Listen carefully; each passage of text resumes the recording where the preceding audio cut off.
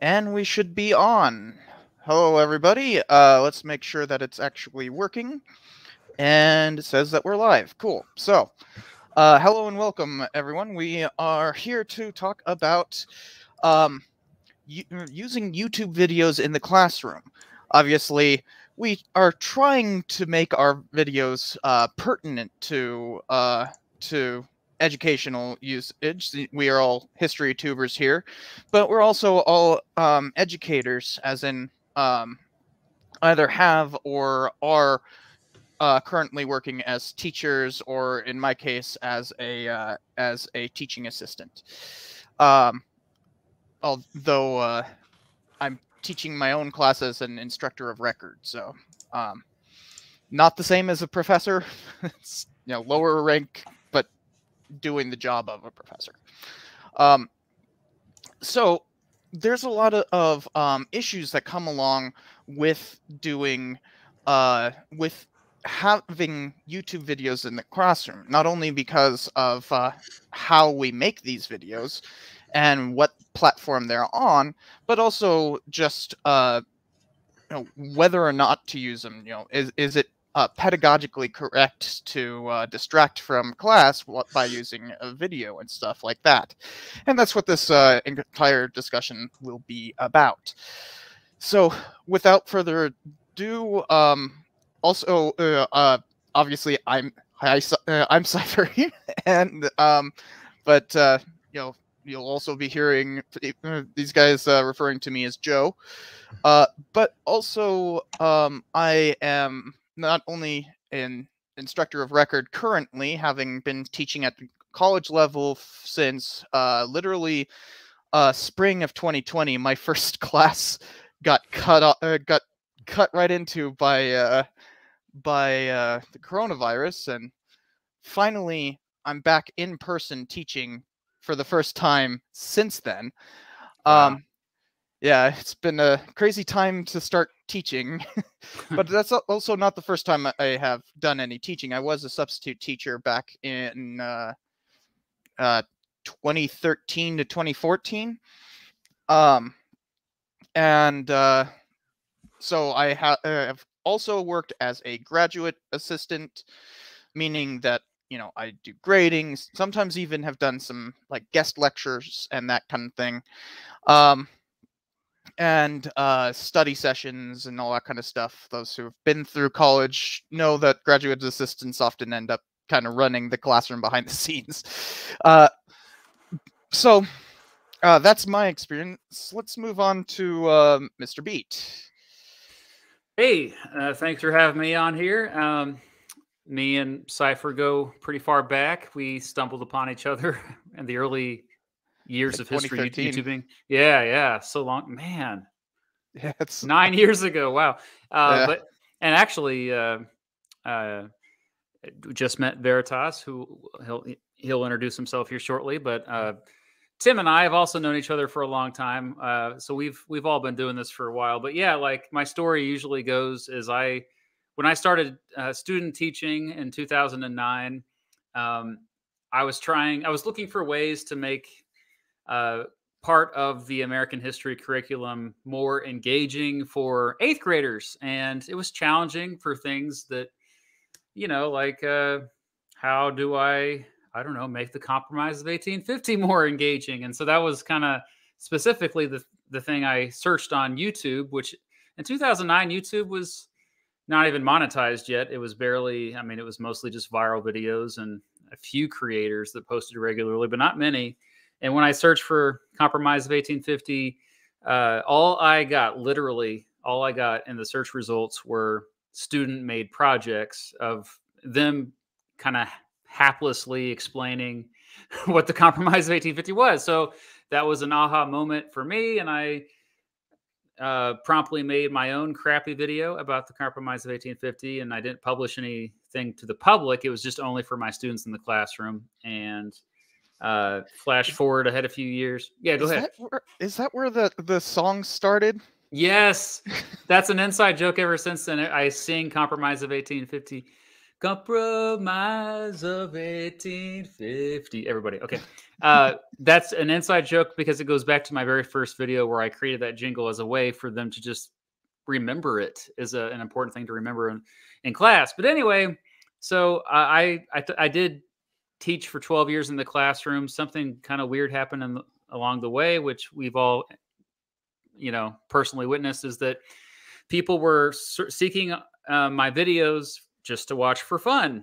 And so I had an audience outside of my classroom beginning probably 2015 or so. And it grew and over the years. And it got to the point where during the pandemic, I guess we're still in it, but the early days of the pandemic, 2020, when you were stuck at home, we all were stuck at home. I had a little bit extra time, and so I was making more videos, and I got new momentum, and I realized I could make more money just doing that as opposed to teaching in the classroom, which is really sad, but that's what I do now. Is I recently left teaching after 12 years, and I taught in both middle school and high school in 3 different districts, and I've taught low income, high income, all ethnic backgrounds, like inner city to rich suburb to rural school. So, and one thing that they all had in common is that they all were on YouTube for the most part. And I was like, they're there anyway. So this is where that was a big inspiration for me, is like, I need to be making videos for a platform that they're already on. So that's where I am today. That's how still can't believe that, I'm still teaching, and I'm teaching more kids than ever, but I'm not actually seeing them face to face anymore. So kind of crazy. Let's move on to Veritas. Okay, so I'm an Australian and I've lived in Taiwan for the last 17 years. I teach literary analysis, typically AP literature and IB, that's International Baccalaureate literature, typically to junior and senior high students from international schools, but sometimes from public schools as well. And I also teach English as a second language and English as a foreign language. And I've been teaching English here for on and off for the last 17 years, although my main career is a technical writer, which I still do part-time actually. And this year I'll also be working as an associate lecturer at a local university teaching a photography unit as part of a media and journalism course, which I'm really excited about. And I'm thinking that that's going to be a role in which I'm going to be able to use YouTube videos more. And I'm really looking forward to that, having already given an initial lecture to the students that I'm going to be teaching. So something that I'm very passionate about when I'm teaching literature, of course, is helping my students understand the socio-cultural context of the text, without which the text is basically undecipherable, and helping them to understand the context in which the text was written so that they can understand important issues about history. And because I have a very free hand in the curriculum that I create, I'm allowed to create my own curriculum and then pretty much teach it the way I like. The company just kind of lets me loose because they know I have the experience. I actually learned English literature as part of my undergraduate degree. I did a double classics degree. So I did, Greek and Roman art, architecture, history, language, studied Greek and Latin, and also studied European and British history from about the Civil War to the end of the 19th century, and English literature from Chaucer to again at the end of the 19th century as well. And I also studied a unit on a 1-year history unit all about nationalism, imperialism, and revolution, which covered a lot of the modern revolutions and nationalist movements. It covered a lot of this was back in the early 90s, and it was kind of in the early days of colonial studies and post-colonial studies. And so as a result, it was actually quite a new unit in those days, kind of cutting edge really for the time.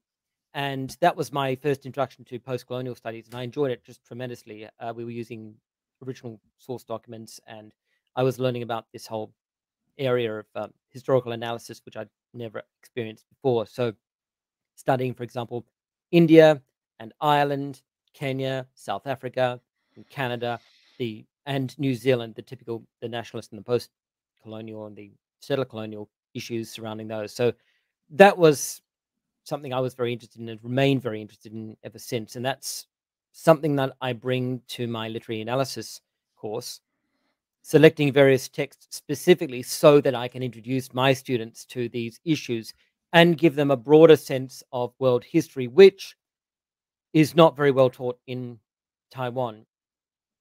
For example, the students here are taught virtually nothing about the Second World War, except from a very narrow Taiwanese perspective, which is very, very narrow because the Taiwanese, of course, were on the side of the Japanese at the time. Not by choice, they were a Japanese colony, but as a result, they have a very narrow perspective of World War II. And whereas, for example, you see, military reenactors in Europe, obviously reenacting, say, the French and the British and the Russian armies in particular. In Taiwan, they tend to reenact the German armies and the the Japanese Imperial Army. And not only that, but the reenactors of the Japanese Imperial Army typically come along with some fairly apologetic posters for the Japanese army, kind of like a bit of historical revisionism, insisting that Japan was fighting a defensive war against, imperialist aggressors and whatnot. And there is, it's openly acknowledged that Taiwanese grasp of history in general, world history in general, is not very strong, and the government's been, talking about doing something about this for some time, but never really has. So a lot of the time when I'm talking about issues like the Cold War, for example, even certain events in the Second World War, my students just don't know anything about it unless they've been to one of the international schools and picked up a little bit about it here and there. So I regard my job as a literature teacher, of course, as somebody who's opening their minds to a broader cross-section of the world, and of course helping them to understand issues like settler colonization, which is very important in Taiwan, where of course there are Aboriginal people who are still oppressed under settler colonization, and on top of that there are also indigenous people. And obviously I don't have time to go into it now, but as in a couple of other places in Taiwan, there is a distinction made between indigenous people and Aboriginal people. So the point is that there are several layers of colonization and several layers necessarily of decolonization required in order to deal with Taiwan's past, have it being colonized by the Qing dynasty, of course, well, the Ming dynasty before that, the Qing dynasty after that, and then the Japanese after that, and then the Kuomintang, the nationalist army from China after that. And so even for the Taiwanese people themselves, democracy basically only emerged at the end of the 80s and the beginning of the 90s. So it's a very, very young democracy. They didn't actually open foreign immigration until about halfway through the 90s. So that's a very big thing too. So they're still actually literally struggling with dealing with immigrants. And that's another issue that I discuss with my students a lot as well. So I see my literary studies as kind of a gateway into history and other social issues, socioeconomic issues in particular, which I think are of great relevance, not only for my students in terms of their understanding of world history and the world around them, but also their understanding of their own nation. All right. And Tim, let's have you finish this round off. Okay, I'm Tim from Drawing a History, and how I got here is I was actually in the Navy for about 5 years, and anybody with any military experience knows that you come from a culture of like you have to train your replacement before you can advance. So from that, because I'd never had a teaching bone in my body, I was more likely to get thrown out of class than to teach it. But I kind of got an appreciation for teaching and going around the world, seeing the world, wanted to learn more about the world. So when I got out, I immediately started pursuing my degree in now have my master's in adolescent education, secondary social studies. So yeah, so I was doing that, and it was for a while I was doing long-term leave replacement gigs in one school, and it was really good. I got to really teach. That's where I started. Like I'm making. I think Mr. Beat kind of started. It seems like he started the same way, where you didn't first make videos. You started making PowerPoints that became more and more complex. And I started making PowerPoints where like everything just kind of ran on itself, and it would play music. And, like they'd take forever to make, but they were really fun. But at one point, like all the leave replacements had dried up. I was still in school finishing up my master's, and that's just about when the Crash Course World History just started. And I was like, this is awesome. Like every Friday I would wait for the new one to come out. I was really impressed by it, but I was also like, I think I could do something like this. Like I can't do it as well as this right now, but let me give it a shot. So that's how I started doing it, and just kind of slowly but surely. And that was on my old channel that I haven't that I've kind of left as a resource for teachers. Maybe we may talk about that later. But with my the older channel is more. I didn't even expect it to be, but more accepted by like middle and even like primary education school kids, and focusing like a lot on American history, and I was definitely known for like my historical parody songs. But from that, yeah, so I've been working in education for about 10 years now. Currently at a private middle school in New York City. But I've done private school, I've done public school, I've done charter schools, I've done all kind of environments. And yeah, now it's interesting with what part of the reason why I'm focused on Drona history is because of some of the differences between like educational based channels that are really geared towards the schools, and like what that means for views and what that means for like actual community building, as opposed to people that are lifelong learners. But yeah, so that's the short on me, or maybe long.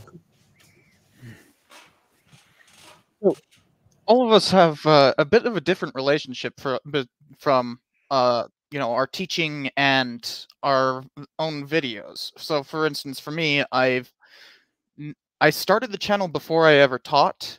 I started before I even was a historian. It was originally called Cynical Cipher until I became a published historian, and then I felt comfortable with calling myself a historian. But I eventually ended up teaching, and I never actually used my videos in class besides those lectures that I've made, which are obviously geared towards using in a class. Mostly because the first ones that I did was World War II and Cold War lectures, and that was simply because that's right when the lockdown happened, and I was like, okay, well, I guess we're not going to have class for 2 weeks, so I'll do this so that they have something instead of us not being in class. And then it turned into 2 years of not being in class. So had to adapt with all that. But otherwise, my videos were never really like I never really intended them to be used in the classroom. I know that they do get used in the classroom a lot, but they're mostly about analytical history and continued learning in that. And while much of that does have classroom applications, that wasn't like the original intent, at least for me. And actually, the first time I used one of those videos in class was last semester, when I was teaching like an intro to college class. I honestly really disliked that class because I didn't have any control over the syllabus or anything along those lines, and I thought that a lot of stuff that we were teaching was just a waste of time. And one of the weird things is that I didn't have a choice in using my video. it was just assigned to all the sections. It was the History of Albuquerque video, and just a thing for people coming to Albuquerque to learn about Albuquerque, and that was the first time I've ever had a video that wasn't meant for a classroom actually used in my own classroom, and it wasn't by my choice. But I know that a lot of you have made videos specifically for your classrooms, right? And do you actually, when you were teaching, Matt, do you like intend to use a lot of your videos, just maybe once a week, or is it something a very rare occasion, maybe once a semester, or some schools don't have semesters anymore, I guess, but like once every few months? How often would you use your videos, and do you use other people's videos as well in the classroom? Yes and yes, and too much. I use my own videos way too much. It's a bit cringy, but I did make my own students who are a captive audience. They have to be there. They have to watch me. And but my rationale was, I'm their teacher anyway. You're going to get it. And this way I don't have to keep repeating myself over and over as us teachers do. We just this is my lesson that I would have given to you anyway, and now it's in video format. I can just click play, and then I can pause if there's any questions.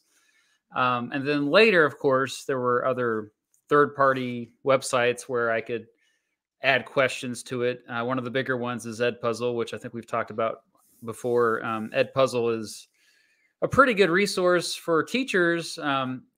It's problematic for creators, which we can get into that later possibly. But yeah, I played the heck out of my videos in my classroom. And I think the most important thing, though, is like me doing that is I just have to make sure the students know that like I'm not perfect, and then I get things wrong, and I'm just one resource of very many resources out there available to you to find out what really happened. So yeah, and a lot of times it was supplemental though, like and maybe Tim can chime in here, because I know I've made parody songs too, and some of that stuff is really just like it's meant to be for fun, to kind of be like a bonus thing to help the students memorize something, so that it would be something extra after they got the real lesson in class, and then here's something else. Oh, and then your other part of the question was if I play other YouTubers. It's funny because one of the first YouTube videos other than mine that I played for my students, other than Crash Course, was one of your videos, Cypher. I don't remember which one it was exactly, but I remember like showing it to them and like, yeah, this is another history YouTuber I found. So I remember you commenting on a thing that you were going to use the Philippine insurrection video, I think it was. Maybe that was the one, yeah. Because there's nothing about it. There wasn't anything in our textbook about it. So I was just really impressed that you had even covered it. Oh, it's for a little bit in there. That was kind of my specialty, was American Small Wars. And then I switched to American violence in the Southwest. But I still have a bit of a passion for American Small Wars. I just haven't made any videos for it. Although Indian Wars count, so that's. I put out a video on that just literally a couple days ago. Yeah. But what about the rest of you guys in terms of using videos in the classroom often, and do you use others? I'm teaching to like a middle school audience, so that's using videos in the classroom, that's a fairly regular thing, if only because like the videos I wind up using, they're always like 5 minutes or less, and they're just introducing little topics, or they're a way to really get them to get their head around the information so we can actually do something with it first. Yeah, and I do use a lot of my older videos in there, and they get a kick out of it. I can tell when they're starting to get like mature, because then they start to get cringe on it. Because they are, once you get older, you're like, why are we watching this? And then it gets double weird when I'm standing in the corner there. And I'm standing, I'm standing in the corner there, and then my twin sister Kimothy is singing about Texas, and you just gotta. But I think it's like I always kind of like that approach anyway, because it was a way to show them like, hey, don't be afraid to get excited about what we're learning about and be stupid and goofy about it, because it's supposed to be fun stuff anyway, or it's supposed to be interesting, and you're supposed to be enthusiastic about learning about it. But yeah, I'll try to use it whenever I can, if only because I want to vary everything up, and I also want, like, I have younger kids, so I want to meet them where they are, and also show them that the internet can be used for good, which a lot of them don't realize. But yeah, so I'll use mine, and then if we're just like previewing a topic, or we're just doing a short little segment, I'll use others. And then if we're ever doing like a research based project, that's when I'll definitely, like, I'll lead them into the direction of creators that I know are coming, that are reputable, that are going to be leaving their sources. Like, I know Cypher, I've led some students towards you when they were doing their research projects, because like, as a teacher, whenever you use a YouTube video, like, there's always that I have to watch it ahead of time, or else you're white knuckling all the way through, because you're like, please, let's just get out of here without me getting any phone calls, without the creator throwing like a curveball in there for no reason. So that's always something there. But yeah, I think it's great to use in the classroom, as long as you're using it in the correct fashion. Veritas, got anything to add? Actually, I have a rather different relationship to YouTube in terms of my class, because a lot of my students, as I mentioned, are senior high students, junior high, senior high students, and I'm teaching them literary analysis. And although I sometimes recommend them to watch certain videos, which I tell them can provide them with useful information about the sociocultural background, in the classroom, I don't, for a couple of reasons. Firstly, because as a literary analysis class, I'm supposed to be keeping them focused on the text and literally on their reading and writing skills. And secondly, also because, as I said, the kind of content that I want to introduce them to has to be directly relevant to the text. I don't want it to be too diffused. And as junior and senior high students mainly, who are varying in their strength with their English skill, it's a little bit difficult to find good quality videos that I can recommend, which will be actually at their level, not just in terms of the English level, but obviously the cognitive content as well, the complexity of the concepts and the sophistication. So there are a number of channels I really like, and history channels that I follow, which obviously I would recommend to a native English speaker, but which are much more difficult to recommend to, well, a junior high student who's still kind of struggling to write a good essay and in their second language. So from that perspective, in my literary analysis class, I don't have so much of a use for it. Definitely not in the classroom. Although for my some of my better students who are better with English, and maybe for the international schools, also have maybe coming from an English speaking home as well. So they're better at English, and they also have a bit broader cognitive tool set. I might recommend a video or two and tell them, hey, this is useful background on this subject. This is related to this text that we're doing. Maybe if it's Huckleberry Finn or something like that, or something about the Civil War, this kind of thing. I might recommend they have a look at this video or that. But actually, primarily, the relationship between YouTube and my classroom is that I find that my classroom generates content for my channel, because in the process of this literary analysis, of course, I'm analyzing the text, I'm gaining information about the historical context, and I start pulling threads, and I think, wow, I've just done a lot of research here into this particular topic, which could really easily be a video. And a few examples would be, my Cold War video, Cold War propaganda speeches. I have a couple of speeches from for Kennedy, for example, his speech on going to the moon, his speech on the Bay of Pigs, and of course the Star Wars or Strategic Defense Initiative speech by Reagan. All of those analyses started as texts that I was teaching my students, because I teach them a range of fiction and non-fiction literature, and political propaganda is one of the genres that we analyze. I think that's particularly important to help give them a start on media literacy, which generally they don't know anything about, and understanding of political propaganda, and even understanding, and telling them, hey, your government does this too, okay? I mean, everybody does this, and it's going to be useful for you to understand how your government does this. So I found that the classes I taught on those 3 speeches were very useful in generating content for that video.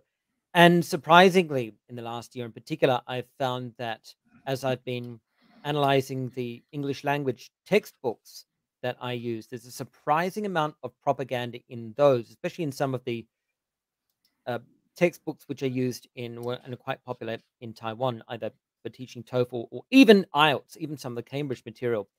There's a surprising amount of propaganda. And when I say propaganda, that is what I mean. Some of the TOEFL materials produced in America, which come over here to Taiwan and are readily found in the bookshelves, have little snippets, reading passages on American history, and describing Columbus as a unifying figure for the American people. Somebody that all immigrants in America can identify with. His boldness of adventurous spirit, and his championing liberty and things like this. Really fairly outrageous stuff. Not to mention the article that I read, which was explaining that the Civil War wasn't, I mean, it was kind of about slavery, but it was mainly started by this dispute between the states over state rights and federalism and this kind of thing. And then I think probably one of the most offensive was the bizarre interpretation of Star Wars, which insisted that this was an allegory for the conflict between early colonists in North America and the native people, and explained how Leia was a white European woman captured by an Indian chief and taken to his fort, and she has to be rescued by these European colonists. And this was just utterly bizarre to me. But I mean, this is the kind of stuff that you sometimes find in some of these textbooks. And not only that, but I was particularly disturbed by one passage I found, listening passage actually, in a Cambridge textbook, and Cambridge IELTS textbook. And IELTS is one of the metrics that I teach. And it was a listening exercise where, that as a student, you have to listen to a manager speaking to new staff, and the manager is telling them rules. They're new hires, and they're telling them the rules. And as I listen to it and think things they can't do, and they're not allowed to take leave until this amount of time, and they not allowed to bring food, and they're only eat in these areas. A whole bunch of rules about what they can and can't do. I thought, wow, this sounds pretty strict. Actually, sounds pretty unrealistic. And some of the comments, particularly about taking leave and their probation time, I thought that doesn't actually sound very right, because they were talking about staff who are in a part of an apprenticeship. And being an Australian, I know that the Australian apprenticeship system is based very strongly on the British one, thanks to Queen Elizabeth. And I actually went and looked up every single one of the rules and regulations mentioned by the company, and I found that actually half of the advice and all the instructions that the manager was providing were literally illegal. It was talking about literally, that the probation time was wrong. He was telling them they couldn't take leave until this amount of time, and that's illegal under British law. And I was thinking, wow, this is actually quite outrageous. And it might sound kind of amusing at first, and you might think, well, that's it's just somebody in an English class, somebody in a corporate environment who's just making up an English text and just inventing stuff. Now maybe that's true, but when you consider that there are an extremely large number of European migrants coming to England, particularly from Eastern Europe, particularly who do not have strong English. And when you consider as well that one of the biggest issues for relating to migrant exploitation in England specifically, as well as Europe more generally, is lack of native English skill, or a lack of native skill in the native language, it's really important. I mean, if you're a worker and you're literally learning IELTS, learning this material, you could literally be learning things which are extremely detrimental to your understanding of your rights. And I think that's a really big issue. So these are issues I like to flag in the classroom. I mean, when I teach that particular passage in that particular book in the classroom, I make sure to tell my students, this is illegal, and you have to be, analyzing all your stuff all the stuff that even, English teaching material with a very critical eye. So I actually made a video based on that as well, and I have some more content on that, which I'm going to be developing in my channel. So I find that actually, in my case, the classroom YouTube relationship is kind of the inverse to a lot of other people. I find that my classroom generates a lot of material for my channel. I expect that when I start teaching this photography course, that's going to change a bit, because I'm going to be teaching college students who are much, much more aware and have a better cognitive tool set, and they're going to be much better at English. Plus, they are mainly international students, so they're going to be from a range of different backgrounds, and I'm going to be able to throw them a lot more videos, and I'm looking forward to that, because when I teach them, in particular, the part of my course which is about photojournalism, which I regard as the iconography of history, if you like, I'm going to be teaching them about the role of photography and photojournalism in history, and be able to show them some videos showcasing iconic photographs and describing the relationship of photojournalism to the recording of history, in particular the relationship of photography itself to, or in the service of the propagandist or the photojournalist or the historian, the activist, this kind of thing. And photography for photojournalism and social activism is actually part of the course that I've designed. So I'm really looking forward to that. I think I'm going to be able to use YouTube much more from that perspective as well, because I am going to be teaching them a little bit about videography as well and composition, and it's going to be actually quite useful to explain to them and give them some examples of good YouTube videos which I think present information very clearly and with some good editing skill as well. So that's basically I think how my relationship with YouTube is going to change from that perspective. And I think as a good place to transition to, like, do we, because I know I've been shifting myself in terms of how I make content in relationship with the classroom. I've been, for instance, recording more of my lectures and turning them into videos, which like, for instance, I did one recently on Reconstruction, and honestly, I didn't expect it to be as popular as it is, and it's just slides. Like, there's no movement, no video editing. It's just the slide for like 5 minutes, then the next slide for the next 5 minutes, and for somehow that was actually fairly popular.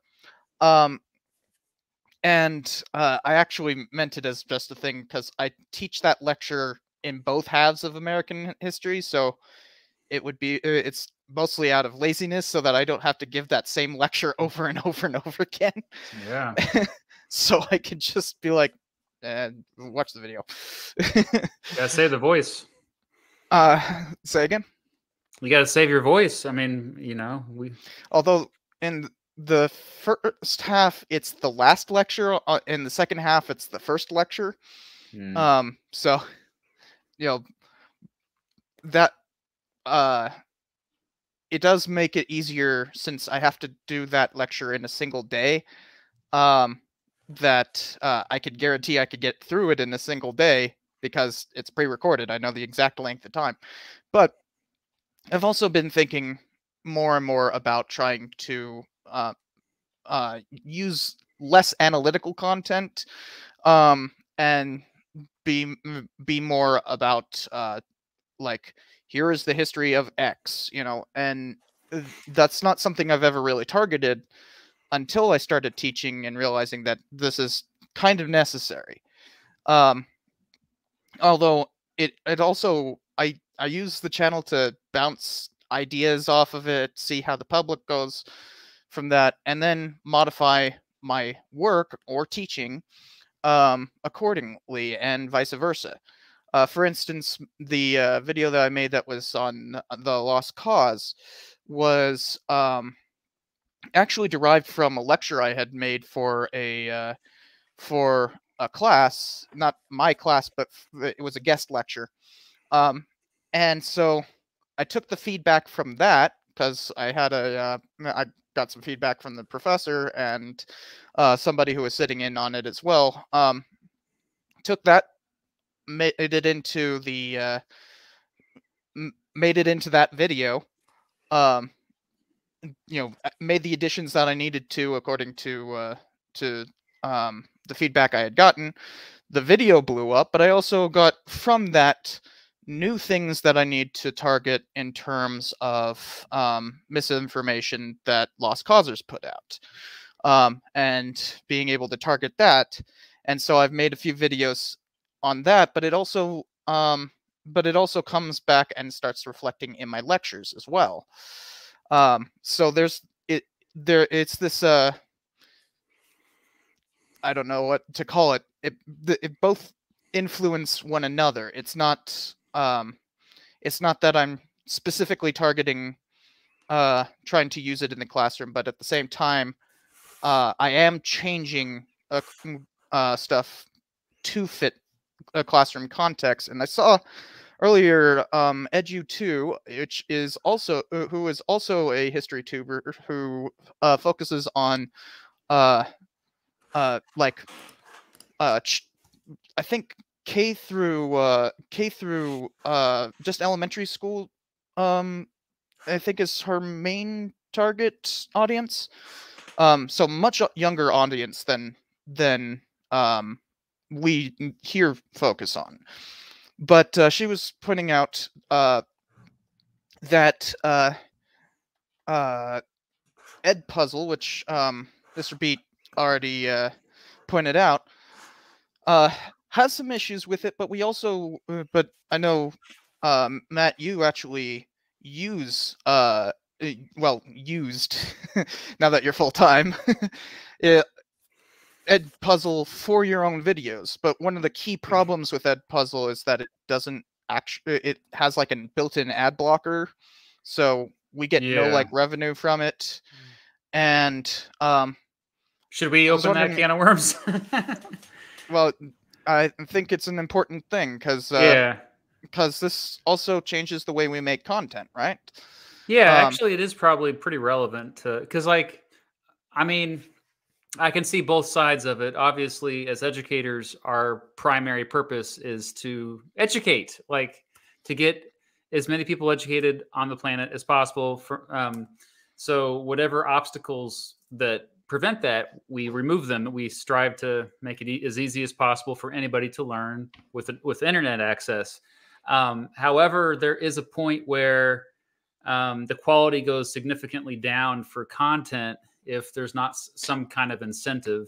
And so one of the best parts about YouTube, as much as we all complain about it, but we all secretly love YouTube, and the reason why, and actually Hank Green just released a video about this because he was comparing YouTube, the way that it pays its creators, to TikTok, which TikTok comparatively screws over its creators. But YouTube will give 50% of all its ad revenue to its creators, and it sees it as an investment. And the quality of content has steadily increased over the years since they started their ad revenue sharing program. And when you take that away, so just to kind of make it clear what actually happens with Edpuzzle, it allows teachers to find YouTube videos or videos from other platforms, and it allows them to alter it, add questions to it, make it more interactive, which is greatly beneficial for students because you can actually see whether or not they're understanding or not, and then go back and replay sections, and you can, in real time, you can even do it as a class, which I used to do. So it is very beneficial, but every time a student or teacher plays a video from Edpuzzle in the classroom, it is not counted on YouTube. And when your views are not counted, that even has the views don't count. even the views don't count. So it's more than just losing ad revenue. So You're losing algorithmic performance. Yeah, I didn't even know that. Exactly. And so the only way you can get a view from Edpuzzle is if the student or teacher actually clicks on the video itself, and then it opens up a new web page, and then you actually would. But no. And so there have been several edutubers that have complained about it, and we've actually reached out to Edpuzzle, and it's one of those deals where it would be very difficult for them to.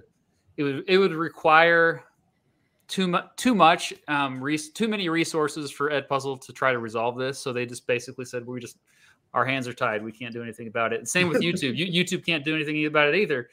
So yeah, it's been frustrating because especially that's another reason why I am not as motivated to make curriculum-based content anymore. Like, I just want to make curiosity-based content because, if I know if it's going to be played in the classroom, there's a big chance that the views won't count. So, yeah, and demonetization and this kind of embedding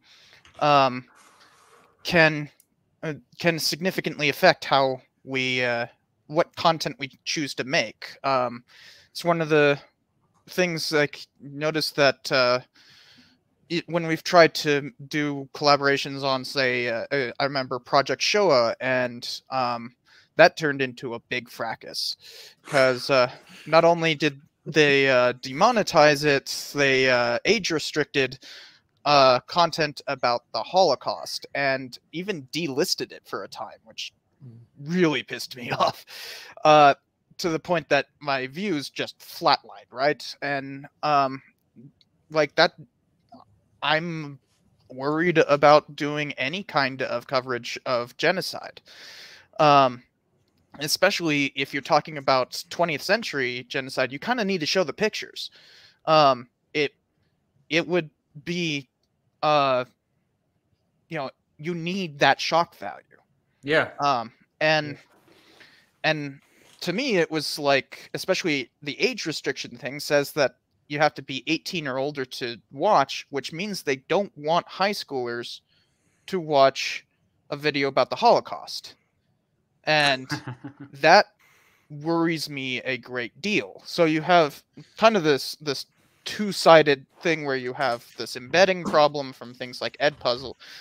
Full disclosure, I've never actually used it, so I don't really know anything about Edpuzzle. But we use Blackboard, and although they're switching to Canvas apparently, but haven't forced us yet, so still using Blackboard. But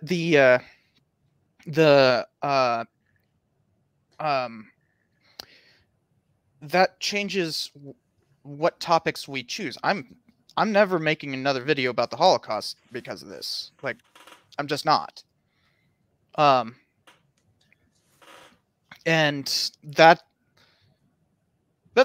pretty bad for education. That's also means that teachers get less videos to use in the classroom. And especially like something like the Holocaust, some teachers might want somebody to do the difficult topic themselves so that they don't have to. It's a nasty topic, but it should be taught. Some people, are understandably hesitant to even talk about it, and this is a way that they can do so. And like the first part of that Schindler's List video was intentionally made to be used in the classroom. Like I actually intended it that way. And like now they can't. I don't know how Edpuzzle will deal with age restriction or anything. But have you guys had this kind of demonetization and that will shrink the topics that you're willing to talk about? Well, I've had, there's a bunch of topics that I have on my list that I, right now, know I can't do them right now. Because I know if I do them, they have a really big risk of getting demonetized or just not put out there by the algorithm. And when I'm spending like 2 months in production on an animated video, I got to do whatever I got to do to make sure that it's something that's actually going to get out there and grow the channel till hopefully I can get it to a point where I can just go, yeah, I do whatever I want now 100%, and the audience is always going to be there.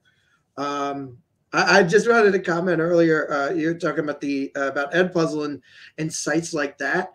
And it just sites like that or like ad blockers. That's when I feel the two sides of me as a creator and an educator, like I'm most at odds with each other, because as a creator, it's like, okay, I'm working really, really hard on this. I want to get my, I want to get it out there, and I also want to get, whatever's supposed to be coming my way for that. But then as a teacher, I know as a teacher, it's like these are all issues beyond the scope of a teacher. Teacher just wants to get the kids to learn. So, like, I'll put ad blockers as soon as I get a classroom computer. Ad blocker goes right on there, because if I want to show my kids a video about something, I don't want to have to sell them a Cadillac for 30 seconds beforehand. I want to get to the actual point. Or as far as like Edpuzzle goes, I've used Edpuzzle before. I really like using it. It's a really good way to introduce new concept, especially like independently as a homework assignment, so that they can come in and ready to go. But I know that that's not going to count anything towards my views. But then again, I mean, if you're making, and this is part of what I saw with my old channel, where like in summertime I would shut down and I would plan the entire year to go along with like a push schedule from somebody in the South, so it would pace along that. But I know if they get if the videos are shown in the classroom, that's 30 people seeing it, 1 view. Like anybody who makes any videos that coincide with curriculum and are really going for the in the classroom approach will tell you summertime is like Death Valley for creators. Anytime that, like, even if there's a 3-day weekend, your views just go in the tank whatsoever. So like people like Matt, people like you that transitions over more towards curiosity based, or just not linked up with like, what are they learning now? But like, what do I find interesting now? You kind of inspired me to go, you know what? I've done 200 plus videos that are meant to be seen in the classroom. Now it's time to do kind of my own thing. But yeah. As an educator and a creator, at times you do find yourself at odds with yourself. I got to give a shout out to Steve Heimler from Heimler History, because him and I have talked about this very issue multiple times, and he wants to branch out as well, like make more curiosity-based stuff that he's interested in. Well, he's got a separate channel for that now, right? Yeah, but even that, he's having trouble launching it. Like, people know him as the guy that, will help you pass advanced placement social studies courses, and he's kind of stuck in that, and it's hard for him to break free from that. But I do in the summer, like you said, the views go away. And also, you brought up a good point. Like 30 eyeballs on one video in a classroom, you're missing out. I mean, think about it. You could have potentially 30 times the revenue if they were all individually watching it. And so, more and more teachers are doing flipped classrooms. They've been doing it for, a long time actually, but with the pandemic, especially with more and more students that can bring their iPads or laptops home, and they watch the videos at home, and then the next day come for discussion in class. Ideally, this doesn't always happen.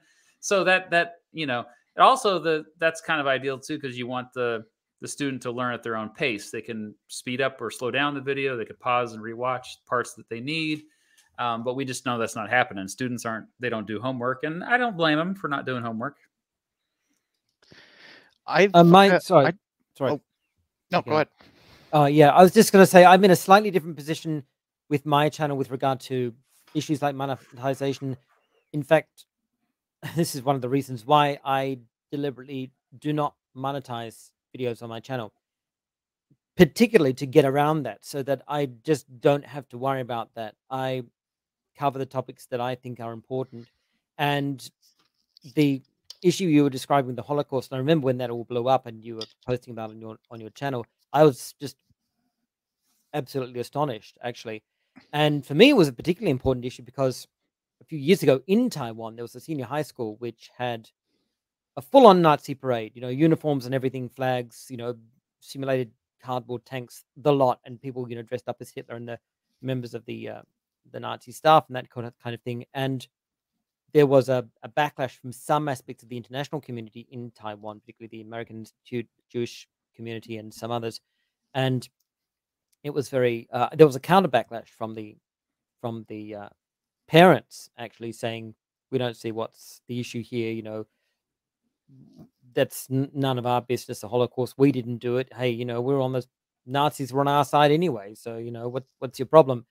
And it was around that time that government ministers and academics were commenting on the lack of education in the curriculum about really what this was all about. And I know in the Anglosphere, a topic like the Holocaust for some people seems to be a topic just absolutely just exhausted by now. But I think it's really absolutely important for people to realize that this is still a highly relevant topic, not just because of its connection to the Jewish people, because it's paradigmatic in so many ways of other genocides. And on that topic of genocide, I mean, if I was to monetize my channel, I would run into immediate problems. I covered the Moriori genocide of New Zealand on my channel in one of my videos. I intend to cover the Rwanda genocide and a couple of other genocides in my channel in the future. And I want to look at the Bosnian conflict, for example.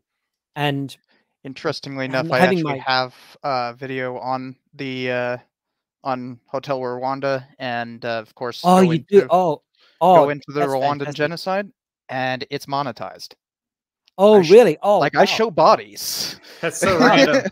It's so random sometimes. How does that even work? Wow, that's astonishing. And also, monetization can significantly help you in the algorithm as well. It tends to promote monetized videos. Yeah, I have demonetized videos. So yeah, that's right. I mean, my entire channel is demonetized. That's mainly from an ideological perspective. I have serious issues with YouTube as a channel, and since this is basically a hobby that I don't make my money from, then the lack of monetization isn't a big deal to me. But one thing, yes, that I have been told by my Discord community is, hey, you do realize that demonetized videos don't get promoted, or certainly not as promoted as much, and that's something obviously which is a concern. So I'm gonna have to think seriously about things like this and discuss it with my my viewership as well.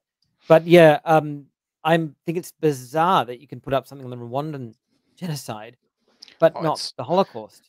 Well, the weirdest thing is that originally the Schindler's List video was monetized, and then when they age restricted it, it remained monetized for a little bit, and then they did what's called a sneak demonetization, when I have an actual thing email from them saying, like, this is approved for monetization, and then like they go back and manually uncheck it or something. Yeah. Oh, wow. That's rude. With no warning whatsoever. But by that point it was age restricted and delisted, so it's like invisible.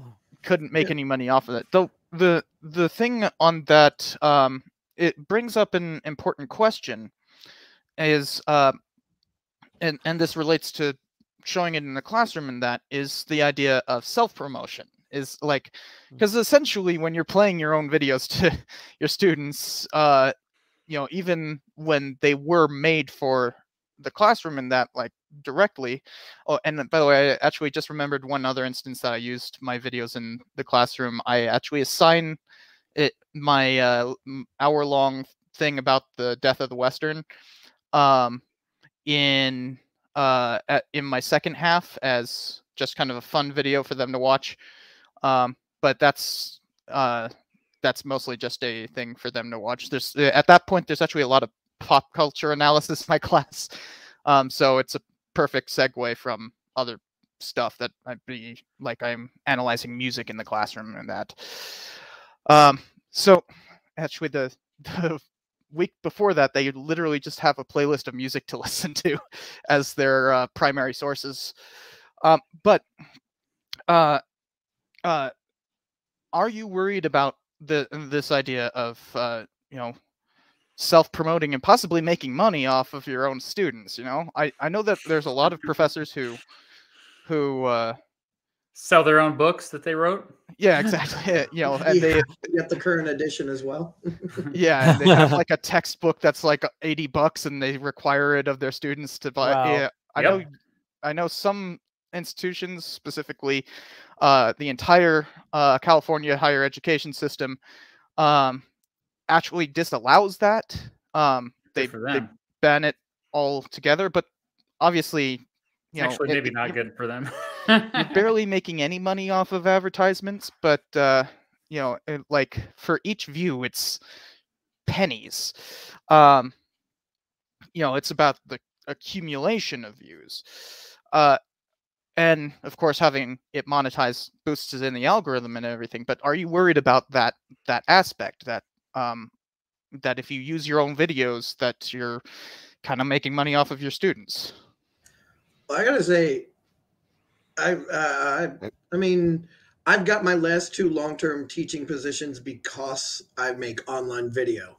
Because especially, when I was years ago, I mean, I guess everybody's kind of like resigning now, but years ago, where I was, a position would come up and 300 people would go for it.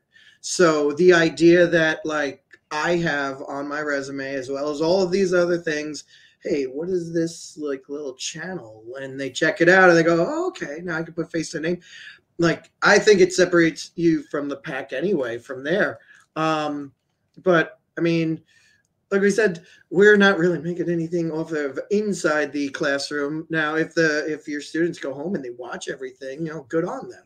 That's their choice, and they're getting excited by history, and they're getting excited to like learn more, and that's cool. Now, one of the things you do have to worry about, though, like I find particularly in my situation, I have middle school girls and middle school students or adolescent students of any kind. They're on social media all together. So that's like the biggest thing. And they'll come up and they'll say, hey, are we allowed to like subscribe to you? And I'll be like, yes, but do not ever leave a comment. I don't ever want to see you leaving a comment whatsoever. Actually, and if they bring this up to me on Monday, I will completely deny that I said this. But for the old channel, for like the Mr. Betts class channel, I have a whole mythos of like, it's not me. I have 4 twin brothers and 2 twin sisters. I have my twin brothers are Jimothy, Himothy, Linothy, and Rex. Rex went crazy because he used to be a math teacher, and that's enough to drive anybody insane. And then for the times where there's the female version of me singing, that's Kimothy and Shimothy. So it kind of like makes it a joke, and then they get to say, hey, is Jimothy gonna be in our next class or something? But like, it's enough to be like, okay, so we can acknowledge it, but not really get, all caught up in it. But yeah, I mean, as long as you're not telling them your homework is buy my merch, I think you're okay. I have had to tell them, like, they're like, we're going to all come in with your merch. I'm like, no, you're not. I am not fielding those parent phone calls. I'd be mortified if I heard that. Yeah, I'd be like, no, you're not. I will fail you if you all come in with my merch on. I mean, my brother's merch on. I had students that bought some of my merch, and they came in, and I was like, why did you do that? So I did. Yeah, that was awkward. And look, I'm not going to pretend like I shamelessly promote myself everywhere, like my entire life. Like, I've accidentally gotten good at marketing because I've been so shameless. And so I don't care. But I think that the difference, though, maybe to kind of justify like playing your own videos in your classroom is like the true purpose. You know, I always joke around about this, but teachers don't do it for the money. We all know this. We do it because we're passionate about helping kids learn and building those relationships. And, you know, if our true purpose is to get them to learn, then a mission accomplished. However, whatever you got to do to get them to learn that. And my mantra continues to be trick as many people into learning as possible. You know, even if that means a provocative tweet, which I did earlier today, and I deleted it because it was probably a little too provocative, but I'm just trying to get people to freaking learn something. You know, like, so if that includes me dressing up as Hitler, which yes, that video exists, and maybe I should take it down, but the kids loved it. And I didn't make money off of it because that was a Drake parody. And of course the record labels took all that money. So yeah, we're not making money from the kids anyway. It's pennies at most. The reason why I'm able to do YouTube full time is because of all the people outside of the classroom that watch my stuff. The vast majority of my students in the classroom actually were not that impressed with it. They like rarely subscribed. The two that actually bought merch, they were into social studies anyway, and they just and YouTube anyway, so they just thought it was cool that I was this popular, well, you know, D-list YouTuber. That was it. Like, you know, our viewers are ones who just love to learn anyway, and God bless them. They're wonderful people. Yeah, I think that one, self-promotion is kind of necessary in this on YouTube.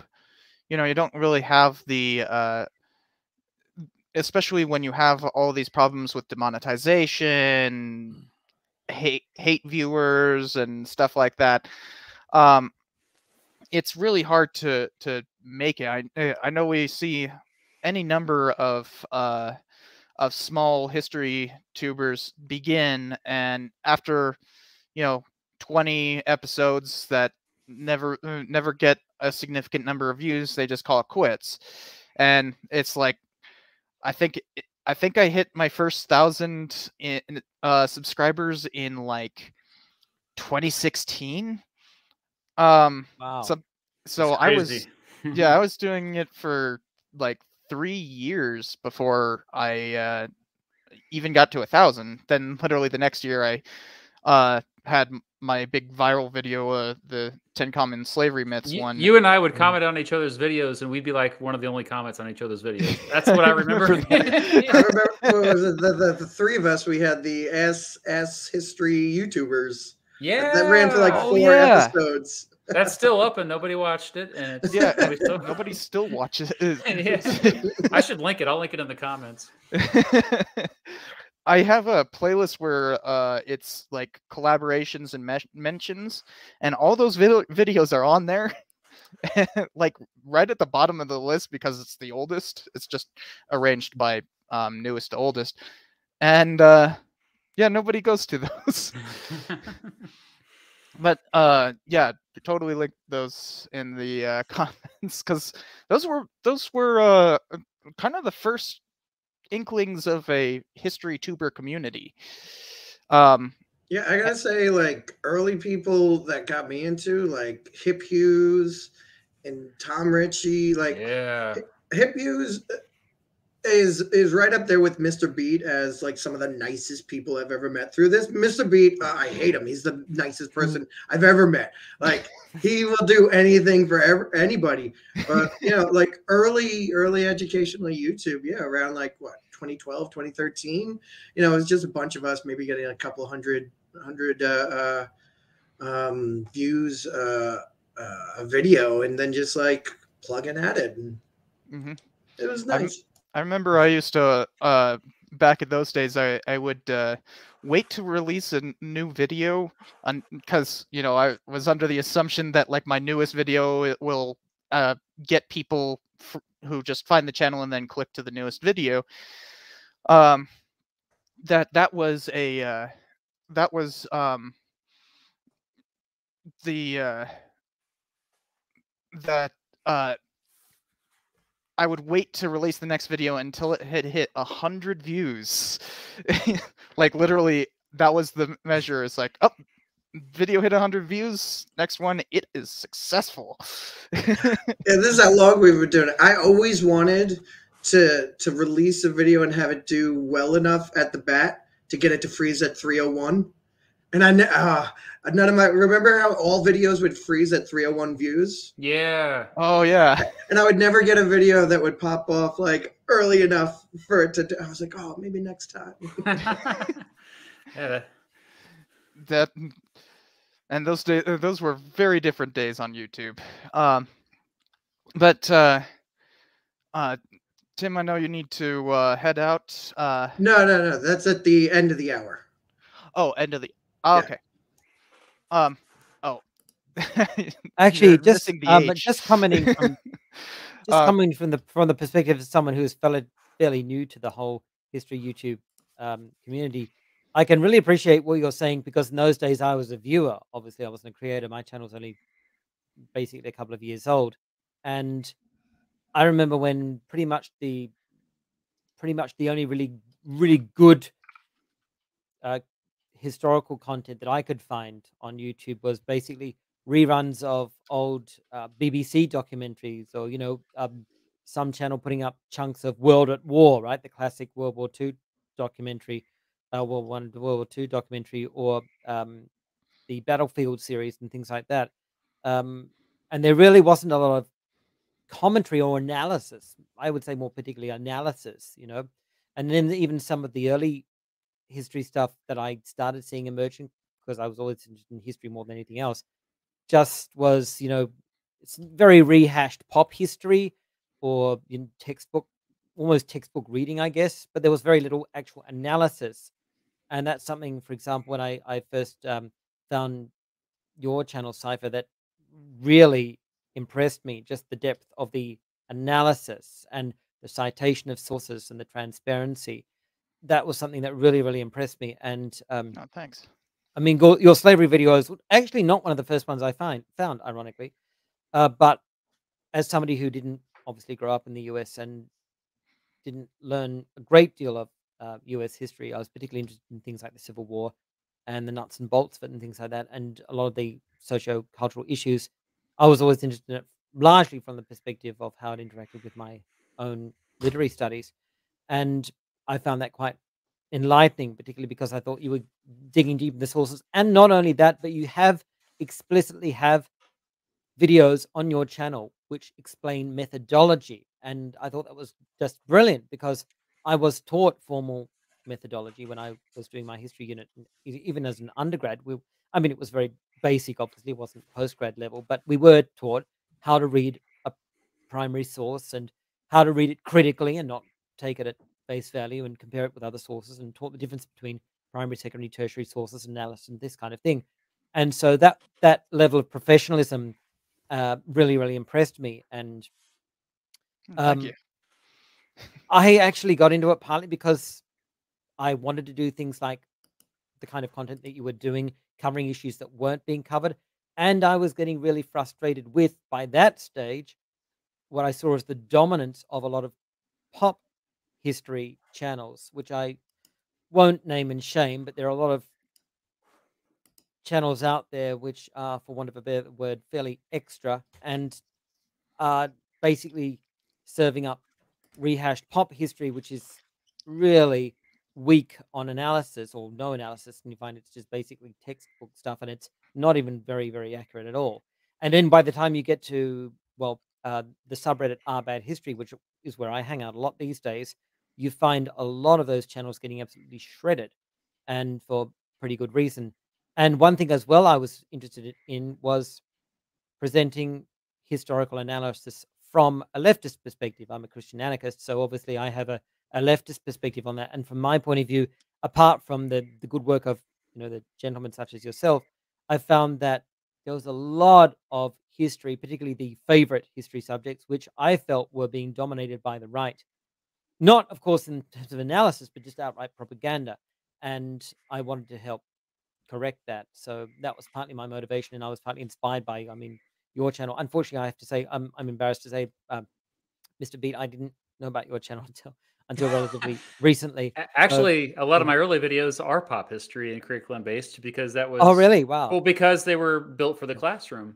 Oh, yeah. But Well, of course. Yeah. but I will say that I never use textbooks in my class. You know, well, I shouldn't say that. I shouldn't word it like that. I should say that they were just one of dozens of right. sources. Like, yeah, like I brought up the Philippine insurrection earlier. That yeah, that's not even in. That wasn't even in the American history textbook that my class had. That was, I think it was 10 years. The textbook was 10 years old anyway. At the high school level? Yeah.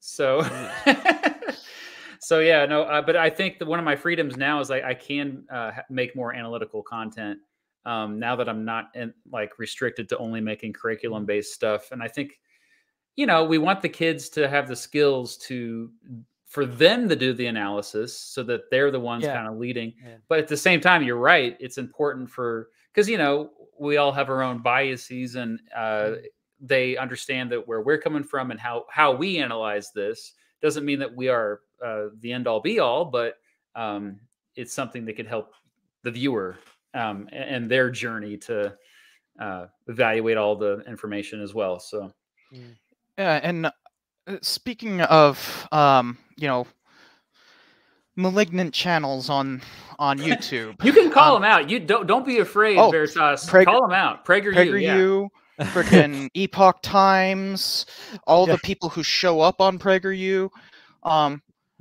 These are malignant channels. They're not just bad history. They're actively causing harm. And like, and this is one thing I wanted to talk about using this in the classroom. One, like, I know I've known teachers who actually used PragerU in the classroom, which is just like, you know, stop it. Oh yeah, bad. Well, they can use it, but how they use it, the students are not critically thinking about what they're watching. They're just spoon-fed. You could use it as critical thinking in that, but this isn't that. Yeah. But also, one of the concerns I have about using, like, even if you're just using it as an assigned homework thing, that, you know, go watch this video in your free time, you know, hopefully they are watching these things with the ad blocker off, but there's a serious problem that comes with that. I know for sure that PragerU likes to advertise on my channel. Wow. And, you know, funniest one is that I did a like reaction video to a thing where they had covered my most viral video, the topic of my most viral video, and actually did some of the myths that I call out. And so I did just a quick reaction video on Twitch and then cut it up and threw it on here just as a quick way to get out some content. And guess who was the main advertising revenue on that video? So they're literally advertising themselves on a video that is about as critical as it can get of that content. And, you know, and I've definitely seen revenue from Epoch Times, which is another one of these kind of propaganda mills. And how much does that concern you? And do you think that there's something you should do about, you know, malignant advertisers? Well, this is actually another reason why my channel isn't monetized, and I'm just really struggling at the moment with this whole issue of monetization, because I detest the fact that you know, this exact same situation can happen. And I know that YouTube still can, even with my videos completely demonetized, YouTube can still run certain kinds of videos of ads for itself on the channel. Or, for example, if I use, as I have sometimes, say, a small clip from a news service, they'll run an ad and give some revenue to the news service. Obviously, I don't have a problem with that. That's totally fine. But if I monetize my videos, that the idea of my videos being kind of ad hijacked for a channel that I particularly dislike, or that is even antithetical to my aims, is a major concern to me. So yeah, I'm at the moment very conflicted over the Faustian bargain of monetization.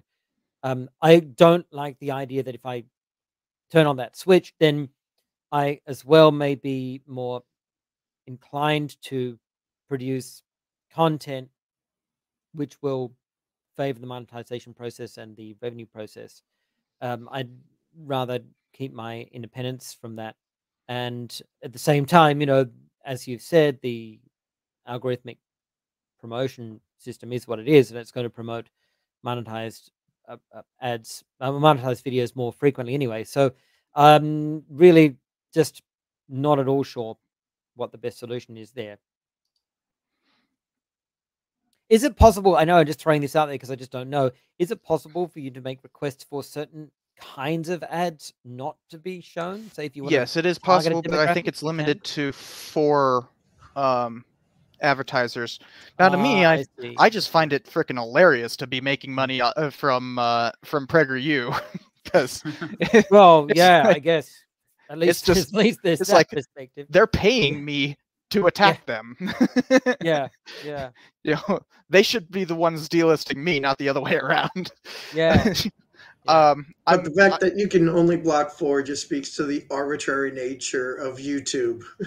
You can pick 4. Why 4? Also, PragerU is not, when they advertise through something like 12 different channels, so they're actually able to block. You can block the main one. I see. Right. But you can only block 4 of them, and then so it's kind of Hydra-like. Yeah.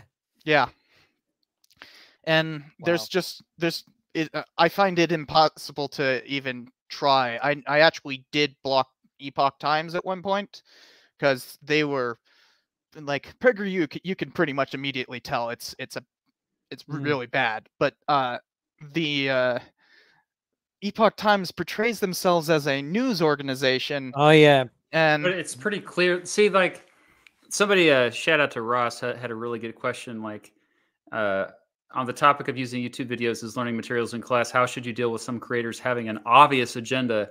It's like, I think it's an important distinction. Like, it's not just bad history. Like, we all have been guilty of making mistakes, including the Crash Course series, actually. And they've been on that bad history I think we've all been on the bad history subreddit at some point. But I think agenda does matter. And I think it is difficult sometimes to find a creator's agenda, but like with me, like, what's my real agenda? Am I trying to start a revolution? Like, but I think my viewers, like my longtime viewers, especially, they know that I come in good faith, that I come first and foremost with curiosity, and I'm just trying to figure it out. It doesn't mean I have all the answers. And come along with me and let's try to figure this out. We're not going to get the absolute truth, but hopefully we can get mostly there.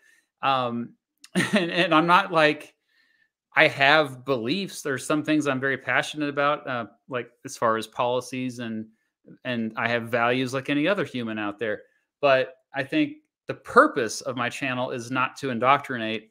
I'm just trying to educate. And does that mean I don't have bias? Of course I have bias. We all do. Of course, we all have slants. We leave certain things out. We may focus more on one thing, or over focus on one thing, and brush over another important thing to someone else. But I think good faith is really important. And when you watch something like PragerU, there are obvious clues that they are trying to indoctrinate. And it's not just about the videos themselves.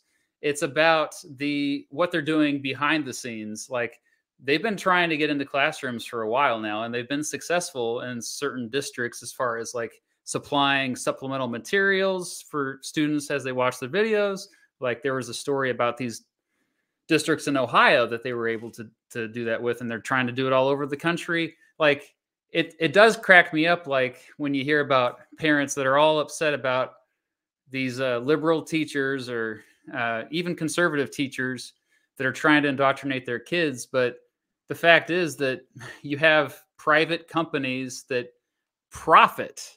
They have a clear profit. They will make money if their ideas spread. They will literally make money. That should be crystal clear for people if they're truly critically thinking about what they're consuming. Motivations matter. If you're really looking at what they're doing behind the scenes, you'll see the motivations behind them.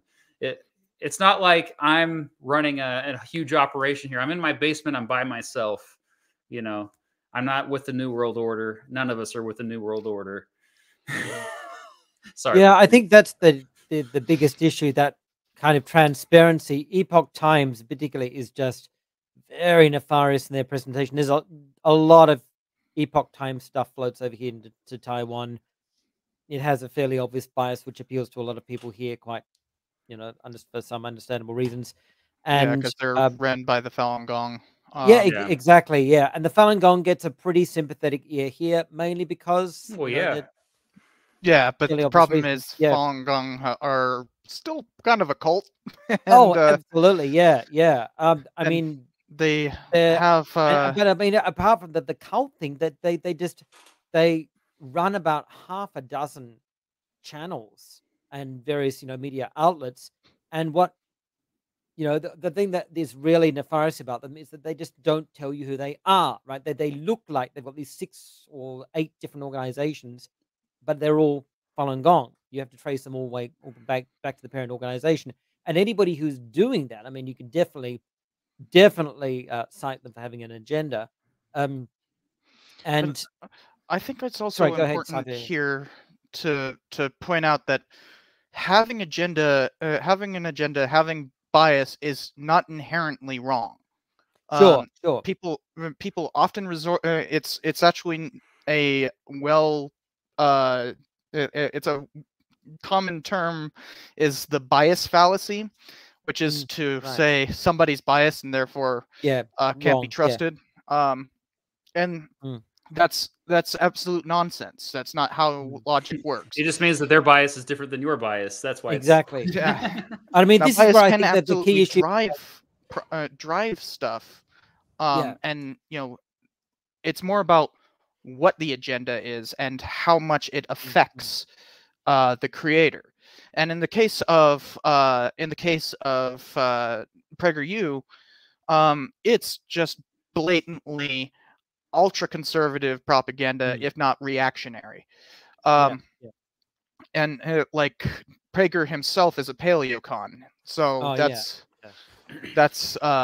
well, it's more specific than that. It's they get a lot of oil money, and they're I think the biggest thing that you'll see in most of their videos is free markets are perfect, and that anything we do to try to restrict markets is bad. You see a lot of climate change videos, for example, like with PragerU, and there's a reason for that. And you also see a lot of culture war stuff, and the reason why is because that'll get a lot of clicks, and that's easy to kind of build up a tribe. Build up a tribe over here, then we can indoctrinate them with the other stuff. So the issue with going back to Ross's question is also that it doesn't really matter what the bias is, it's what the message is. The message of the videos is the problem. And for like a PragerU video, it's remove restrictions on oil and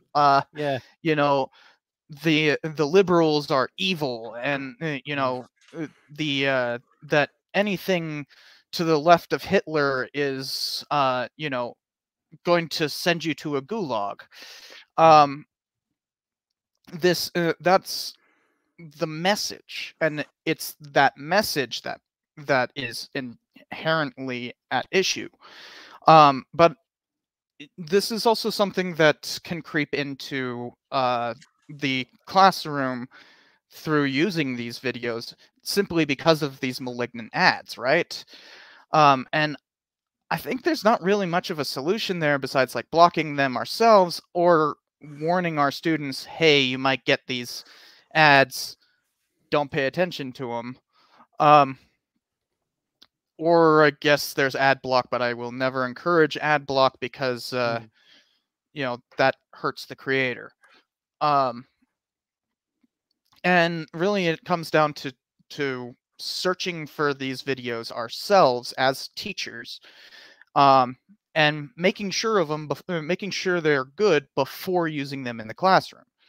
You know, I think the main issue with a lot of these is that some teachers literally will just, you know, go to YouTube, search for whatever their topic is, and just play the first video. Right. And that's just a terrible approach. And I don't know. I hope that I understand why. I mean, teaching is hard. We got Yeah. 1,000 things to do. We need something quick. Okay, throw it on. The kids are acting up. Put it on. You know. Well, I'm sure glad that YouTube took away that dislike button for people to start to get a little gauge on if it's a good video or not. Oh, it's such a bad decision.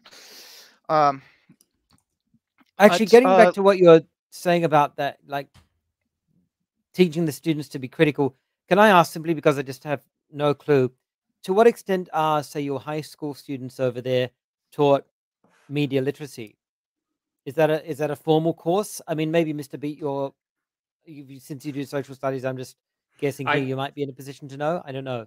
Yeah, I taught it to my students, and so in any social studies class, I generally taught like a mini unit on it at the beginning of the semester. Right. Yeah. I mean, the difference with kids like these days is that they've grown up with it, especially on the internet. So I think a lot of them actually it's more innate. All right. Okay. It's easier. Yeah. I find that the biggest challenge with media literacy today is with people my age and older. And I realized oh yeah, we were never taught this. We were literally never taught this. So. Oh, hey, it's in for Tiger Star. Solution to PragerU: go old fashioned and only use 90s VHS tapes.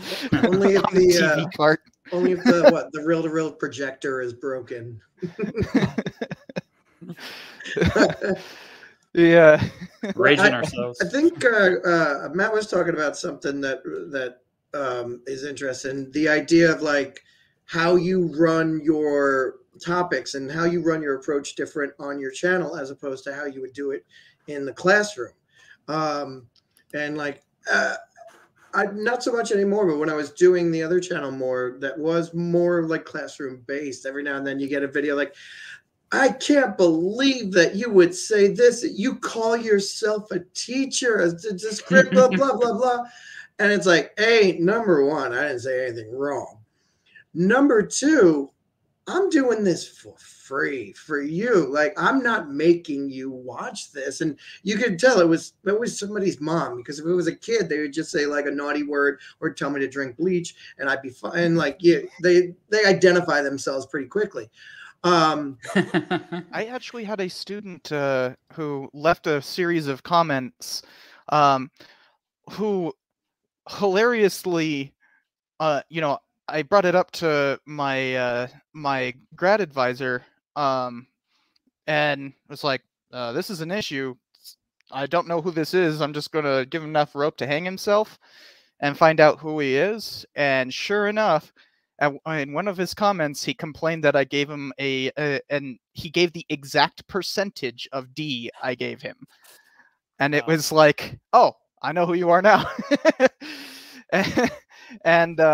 And funny thing is, he actually got suspended for that.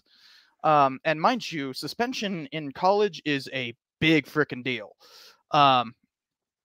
And while it was only a week-long suspension, it's kind of different from high school, where it's just like, you know, you punched a kid and now you get to stay home for a week. Now that means that he's on academic probation for the entirety of his of the rest of his college career. That's right. Again, number one rule: you are never allowed to comment on any of our videos. If we are your teacher, don't ever comment. Yes, that's a good. I actually should start telling my students that. That's a good way of putting it. And actually, I wanted to talk about comments, because, you know, especially if, I mean, if you're just showing it in the classroom, you don't really have to worry about comments unless it's a video like this where there's, I don't know why anybody would show this in the classroom, but um, the comments will be showing on the side, on this, and also when, you know, I click on folks, and, you know, I can show, here's Noah's been trying to get on my Twitter feed as a bad comment. I might just do it. But anyways, the when you assign it as a thing to go and watch on their free time, that means that they can easily scroll down and see the comments. And I know some of you guys don't bother, like, don't moderate whatsoever. Just let it be free for all down there. I moderate, but I can only moderate so much. You know, I've got other things to do with my life. There's a lot of comments, but how do you counteract that? Especially if there can be some real nasty stuff down in those comments, and stuff that will hinder the learning that you're trying to encourage. So what do you do about that? I think this is, to play devil's advocate, this is one of the places where a third party app platform like Edpuzzle is one of the reasons why teachers enjoy that, is because the only thing they'll ever see are the videos. They don't deal with any of the comments or anything like that. I mean, I don't know how Google hasn't, with it has Google Classroom and everything like that, how they haven't basically made the same thing and just kind of had some kind of educational fund to counteract that. But, you know, that would be helping the creators. But yeah, like, you always got to just tell everybody, just stay out of the comments altogether.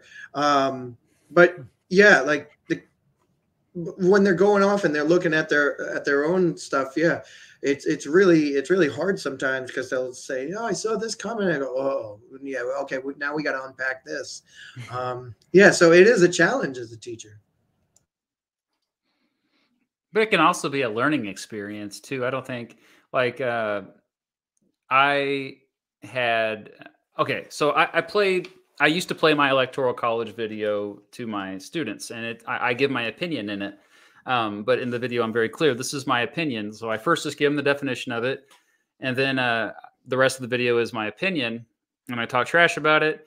The assignment always was the students were to argue against me and say, basically, call me an idiot. I give them permission to call me an idiot, and you need to change my mind, you know, like Stephen Crowder, change my mind that the Electoral College is actually good. And actually, over the years, some students made up some pretty good points, like, and it made me kind of shift more towards their side, or the other side, I guess. The comment section of that video is a dumpster fire. I get a lot of horrible things said about me, and students used to see it because they would seek it out, because, you know, they probably could have the intuition that, oh, he has an opinion video. I bet you there's going to be some people that disagree with him and talk trash. But honestly, I think by them reading those comments, they had a more well-rounded perspective overall. I mean, sure, there's some stuff that just is not productive at all, but some of it was, you know. So, I mean, yeah, I'm a very anti-censorship person. I think they need to be exposed to all of it, and the younger, the better. Call me a radical, I don't care. But like my daughters, who are 10 and 7, they already know quite a bit, and I think they're fine. No PTSD yet. So, yeah, by the way, all right, I'm not planning on anything like that. But the issue I have is that I normally want to try to encourage good discussion in those comments, and if they're just resorting to name calling, if they're saying falsehoods about history or the video and that, and basically if they're being a bigot, I'm fine with just banning them. You know, they're not going to be productive part of the conversation. Then they don't deserve to be part of the conversation. You know, that's how I run it. So that I think for the most part, my comment sections tend to be fairly productive. They tend to have people who are either just commenting in support or sometimes just, you're biased, me. It's like, whatever, bye. But like, the ones that actually start discussing, you know, the issues of the video, and you know, it's not all in favor at all. But the ones that are saying like, well, here's a bit more, you could have added more nuance to this thing, and then there's a conversation that happens with that. That's absolutely the goal I have with the comment section, is that it actually is productive. But that's obviously not something that all YouTubers want. Like Matt, you just let it be a free for all, and you know, the idea that, you know, the what is it? You know, the greatest ideas will rise to the top anyways. Well, but also, you know, society will see who these people are, and I think a lot of times, yeah, you get a lot of accounts that are just like trash accounts that they're very anonymous, and I get that. But at the same time, I joke around. I'm only half joking about this, but my anti-Semitism video, I leave the comment section open for the FBI, for the authorities to see, because you see people that potentially could be acting out on hate crimes. So I want their IP addresses recorded. Does that make me an authoritarian? No. In fact, I'm very critical of the FBI. I think they've done some horrible things throughout history. But at some point, you know, these people need to be exposed, that they think they can just anonymously comment their hateful, you know, rhetoric. And I don't know, like I call them out and chase them down. And I don't know. I question myself every day. Like I'm like, maybe I should be censoring this stuff. Yeah, it's a weird dance, because you know, it also comments boost the algorithm, right? Yeah. And so like, while deleting them doesn't, I'm pretty sure deleting them doesn't actually do anything. If you ban them, then they can never comment, and therefore boost the algorithm. So there's a kind of, you know, it hurts itself in confusion meme in there. But at the same time, it depends on what you want to do with the with that comment section. And I feel like this is something that is generally fine for most videos that I do use YouTube videos as music. You know, just send them to a playlist, a YouTube playlist in my when I teach about the counterculture and Vietnam. I send them to a playlist of protest music, and it kind of builds from there. It's like 20 songs, and it's just all there. And of course, a bunch of those videos have comment sections that are, and I think that in that case, at least, you don't have to worry about the comment sections, because nobody cares, right? None of my students are going to be like, I wonder what people have to say about CCR's, you know, Run Through the Jungle. It's just, you know, they're skipping through and all that. So I think it also depends on what you're using these videos for. Actually, sorry, yeah, you were going to continue that thought. Oh, no. Yeah, the most popular video on my channel is my "What is Anarchism" video, which I think that's actually how I found you. yeah, it actually spiked recently. I think it's got about 100 coming up to 170,000 views now, which is massive for my channel. And I not only cover several different anarchist systems, but I compare them with other political systems. And one of the political systems I contrast them with is fascism. And the most common comments I get on that video are about fascism. And they're either right-wing libertarian types who are saying, they're trying to convince me that fascism is actually socialist, and Hitler was a socialist, and Mussolini was socialist, and this is just another form of communism, or right-wing fascists saying fascism isn't that bad. What are you complaining about? And this is pretty good.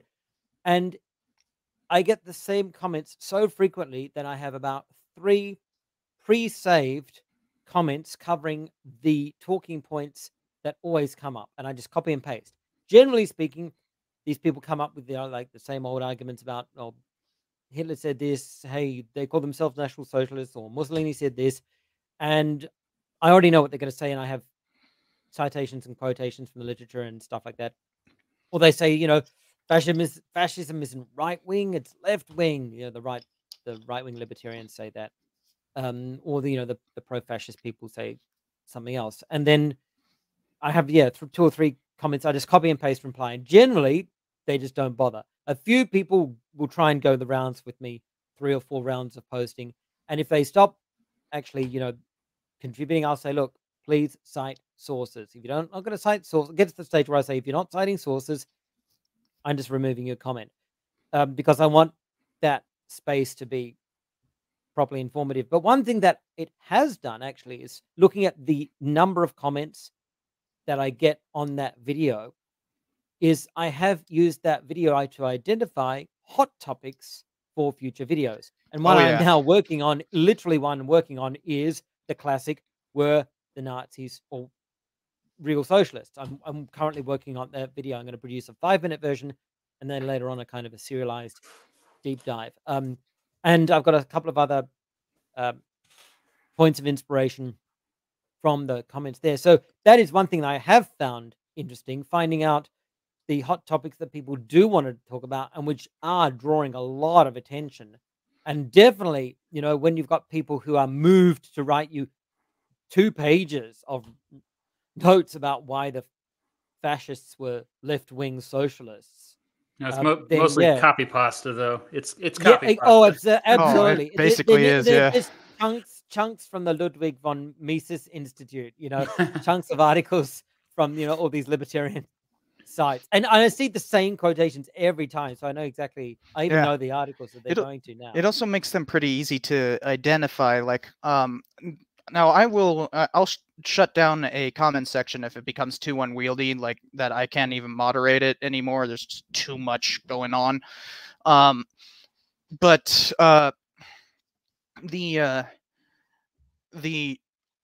I kind of expected to do that on my Lost Cause video, which is my 2nd most popular video. And I haven't had to yet because they're just so easy. They're just the same comment over and over again. And it's just like so easy to identify and eliminate. Repeat talking points. That's all they do. Repeat talking points. There's no original thought. Mm-hmm. And I also like take screen caps of the stuff that I'm deleting. That there's that I always try to I put them up on my server, actually. Like, I'm completely transparent on this.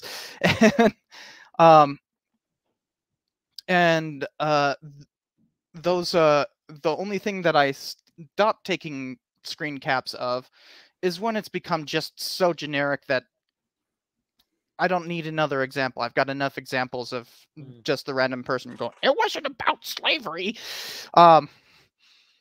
What about this thing? What about that kind of thing? And it's like, I've seen these comments 100 times. Why am I going to take another screen cap of just another batch of the same? But to get back on this in the classroom, I think the main thing is that I definitely agree with you, Tim, that I need to start saying, like, don't leave comments to my students. I never thought about that, but yeah, that's a very good point. But also, that you know, they might go down there, and that's something to just think about when you're assigning it. Not, but that's more as a teacher. Um, or you can find people, or you can find places that block the comments, or know that certain comment sections are well moderated, or things along those lines. But also another issue with going down there is that there will be recommendations right next to those comments, that there are YouTube recommendations. And sometimes, I mean, we have absolutely no control over that. I kind of wish I did, because there's a lot of times where I will be talking about, like, um, the party switch, for instance, and then it'll start recommending Steven Crowder, who just did a video, pushing a bunch of falsehoods, as he always does. And of course, that started getting recommended from my political history videos. And I don't have any idea how to combat that. What if students go there and actually believe that idiot? Yeah. I think it's gotten better, but it's still very bad. I mean, remember, what was it?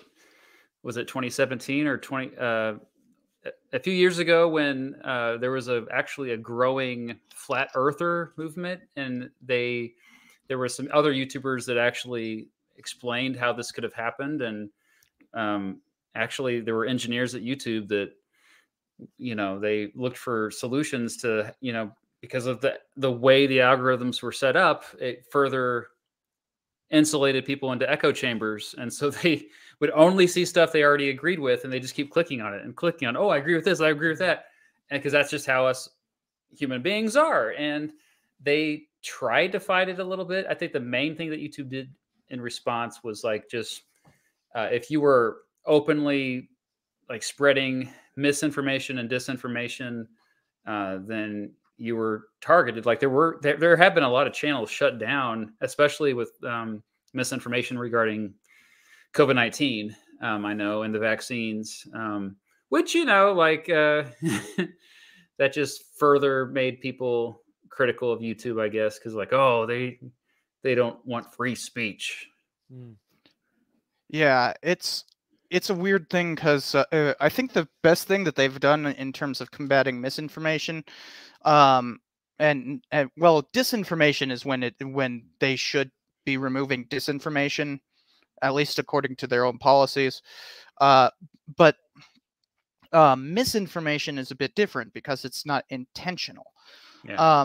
And that the thing that I've seen that they've tried to combat that with is kind of genius, is that they just put a little Wikipedia link at the bottom, and it's like, hey, this person's claiming that the election was stolen or whatever, and then it's just like, well, this is disputed. Here's some context. Just let's see the context. It's always annoying when, like, if you're watching a video, like say you're watching, I don't know, something by H Bomber Guy or Sean or something like that, and then they're or by Mr. Beat, and they're debunking, like, one of these videos, and, like, you go to watch the video in its original form, so you can get the full picture of it, because you'll very soon see YouTube going, hey, are you trying to radicalize yourself right now? Because if you are, there's these over here. You might like them as well. And it's really interesting, because, like, you're like, no, get them away. I just wanted to see, like, what it actually looked like in its real presentation. But, like, recently I opened up on a couple of different platforms, just, different accounts for, to grow the new channel. And it's amazing how quickly all of the algorithms on all of the platforms will make your echo chamber for you. We'll just be like, we know what we're going to feed you. And you're like, whoa, slow your roll, buddy. Just because I liked this over here, don't push me off into the deep end. But, like, it's all in their best interest to do so. All the big companies. So I have a it funny would thing make on it would that. make a really interesting video. Matt, you go do it or something. It's like, let's build our own echo chambers and like see how quickly we can build a super liberal echo chamber. I did that actually. Oh, you did? Okay. Except for I tried to. It wasn't about political things. I literally got it to give me only cat videos.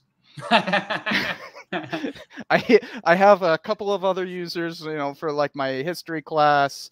I've made like accounts for the different characters I play. You know, the crypto, the cynical strawman, and Cheka, comrade Cheka, the cynical proletarian. So my tanky and reactionary characters, and the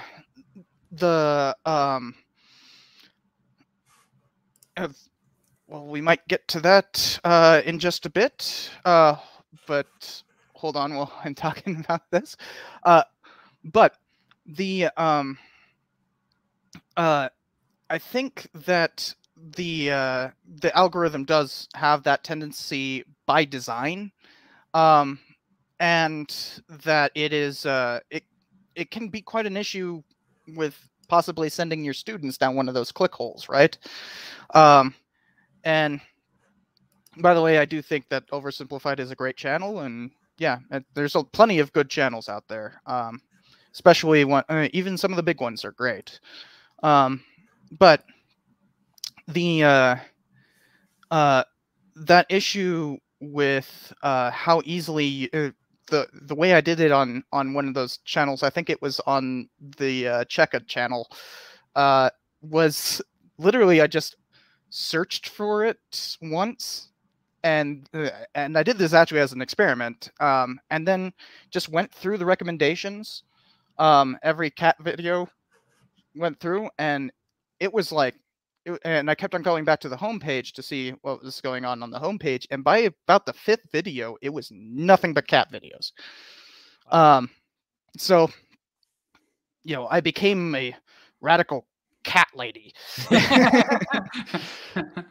But it is really easy through recommendations, especially if you're signed in as a user, to start going down that deep dark abyss. And I don't know, how do you guys have a way of combating that? Media I've actually literacy. been sorry. Yeah, well, yeah, I was yeah, exactly. That is actually one thing that I've actually been looking at this recently because I'm planning to do a video on it, because in leftist circles there's been a lot of discussion about this. About, I'd say, within the last year, say maybe about 10 months or so ago, quite a few leftist channels were bringing out videos on the outright pipeline. So the idea that you get gradually increasingly radicalized. And there was a lot of videos. I found a lot of videos at the time fairly shallow. There wasn't a lot of analysis. There was a lot of anecdotal evidence and assumptions. And so I was kind of holding. Hold on, I have to fire cut on you it. off because Sorry, go ahead. Tim has to get Yep. going. And by the way, I don't think I actually said this already, but everybody's channels are linked below. And so go and check them out if you haven't, but be sure to keep on watching this first. But you know, his channel is Drawn of History. His old channel is Mr. Bet's class. But especially he's been doing a lot more animated history recently, and I'll actually be showing up in the episode coming up. So be sure to check that out. Tim, do you have anything else you want to say before you leave? No, I just want to say thank you guys for having me here. Good discussion for the past 2 hours. Yeah, Cypher's going to be making a little cameo. He was nice enough to do a little cameo for me, so look for that in February. And yeah, guys, enjoy the rest of the conversation. Thanks a lot. Right. Been a real Thanks for delight. joining us. See ya. So as you were saying about the pipeline thing, yeah. At the time that I was looking for some really substantial analysis, and there were people even sort of, you know, at least a couple of people tried, you know, seeing how far right they could push themselves from some clicks. But there was a lot of anecdotal evidence and nothing really in a lot of depth. And a lot of people were recycling the same kind of talking points. So I held fire off on it myself, and I wanted to see if this would actually emerge in any of the sociological literature. And after about 6 months or so, in the last, actually 6 months, there started to emerge some fairly robust analysis. And the general idea was from some of these studies, and some of them were quite deep studies and analytical studies, was that it wasn't so much the algorithm that was doing it, but actually peers. The people you're communicating with in your peer group are much more influential. They're the ones making the recommendations that really matter. So I found that really interesting because I thought, well, if you're trying to do this from the YouTube end, then honestly, you're limited in what you can do because that's not really where most of the action is happening. So yeah, I'm not sure yet exactly what you can do at the YouTube end, and I'm hoping there's going to be some more literature on that. But I'm very interested to see how that's going to be developed because now that has been picked up in the literature. Now people are thinking, no, it didn't work the way people thought. It's not really the algorithm; it's peer groups. But there are very well established networks among YouTube channels, but it's a result of something external to YouTube. So yeah, I'm still waiting to see if there's some more robust research on that because I'm not sure what you can do as a channel creator at the YouTube end to combat that. Yeah, and we'll get to Matt's point on media literacy, which I think is actually really important. But I wanted to answer Selenius, I think is how I'd say that, asking, will the war on terror and that be remembered? I don't know how much of the actual war will be remembered, but 9/11 definitely. Just wanted to answer that. But the media literacy part is really important to say, but also my issue with that is that it puts a lot of impetus on the teacher, and sometimes you just don't have time. Like I know I have no time in the classroom to teach any kind of media literacy stuff because that's not what I'm teaching. So if I send somebody accidentally through one of these click holes, the I don't really have the time to combat it. And maybe something I would like to see is Matt, you do some videos on that. I'm planning on it actually. I've been planning it for a while.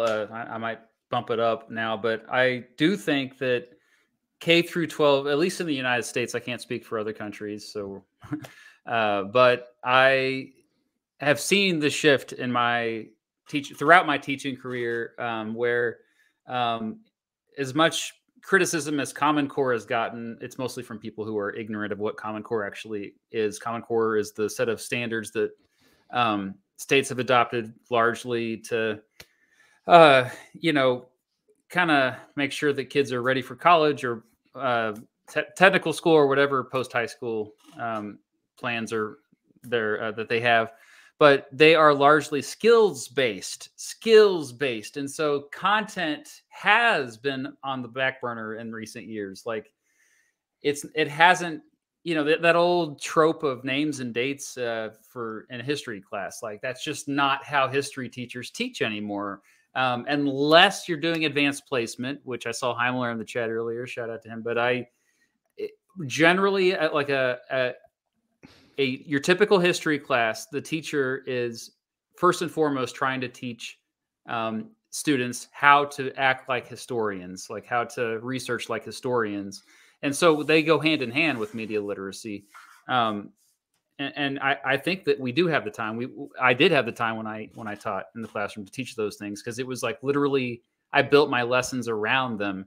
Like, okay, you're going to find out the truth. I'm not just going to spoon feed you the truth. You're the detective. Go in and figure out what really happened. Here's some primary sources. Here's some secondary sources. Like that's how I strongly believe that's how history should be taught. The students should be the ones who are leading the process, and the teacher guides them.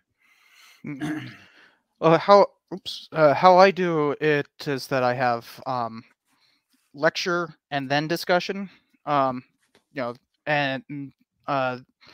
the whole idea is my entire class is oriented around, and obviously this is an intro history class. Upper division would be quite different, but the main thing is that they read primary sources. That's the only time they actually read the textbook, which is completely online. I don't make them pay for a textbook whatsoever. It's called American YAWP, YAWP. If you want to look it up, it's free. Yep.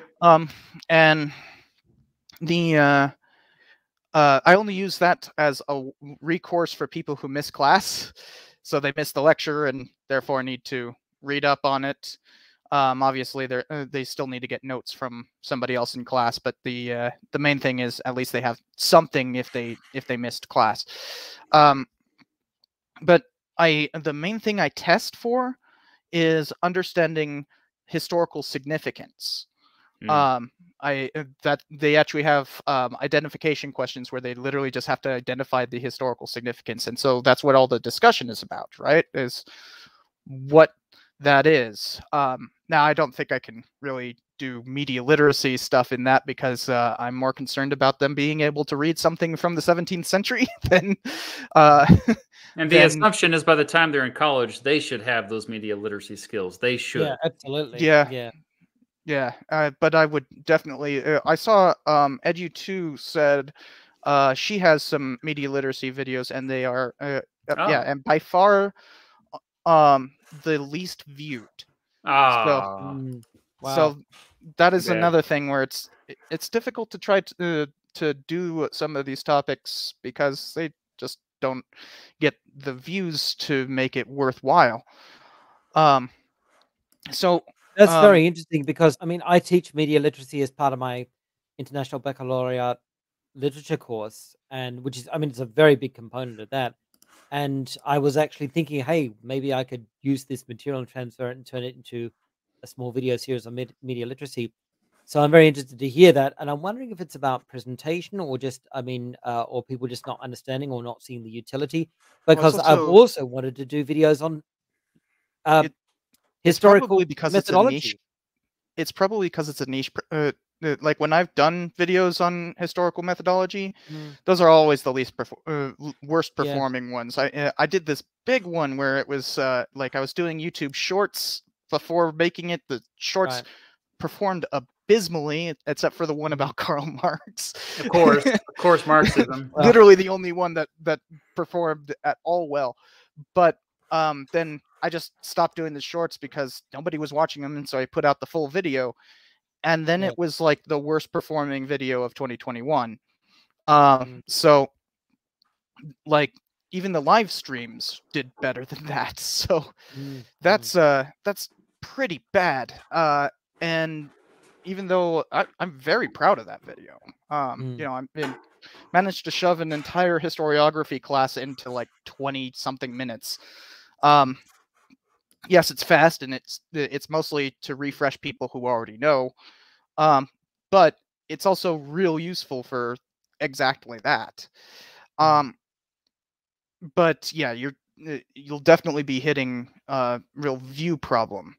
So I have one last question for us to wrap everything up with, but before we go, is there, anybody want to say something before we ask this larger question?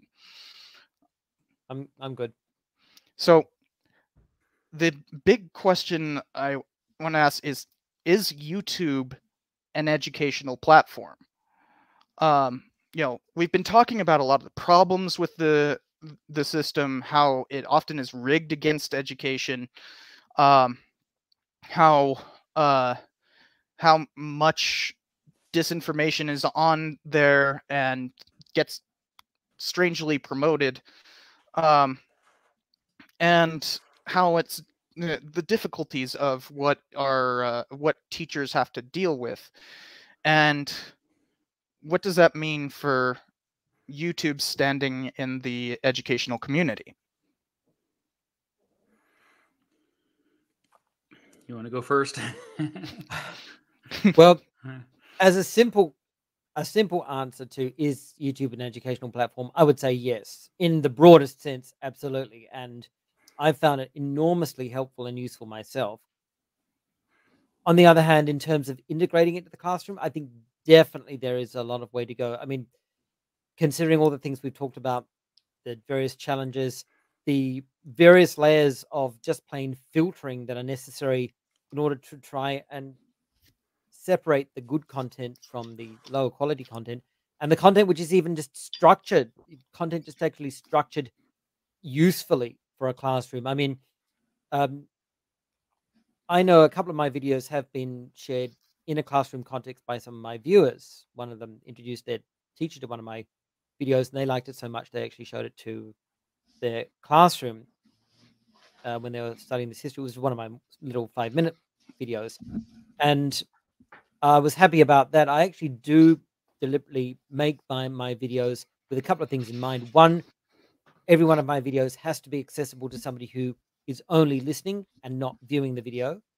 And secondly, I want it to be verifiable. And I always cite all my sources and for the references sources and things like that to make sure that it could be used in a classroom context and provide some useful information.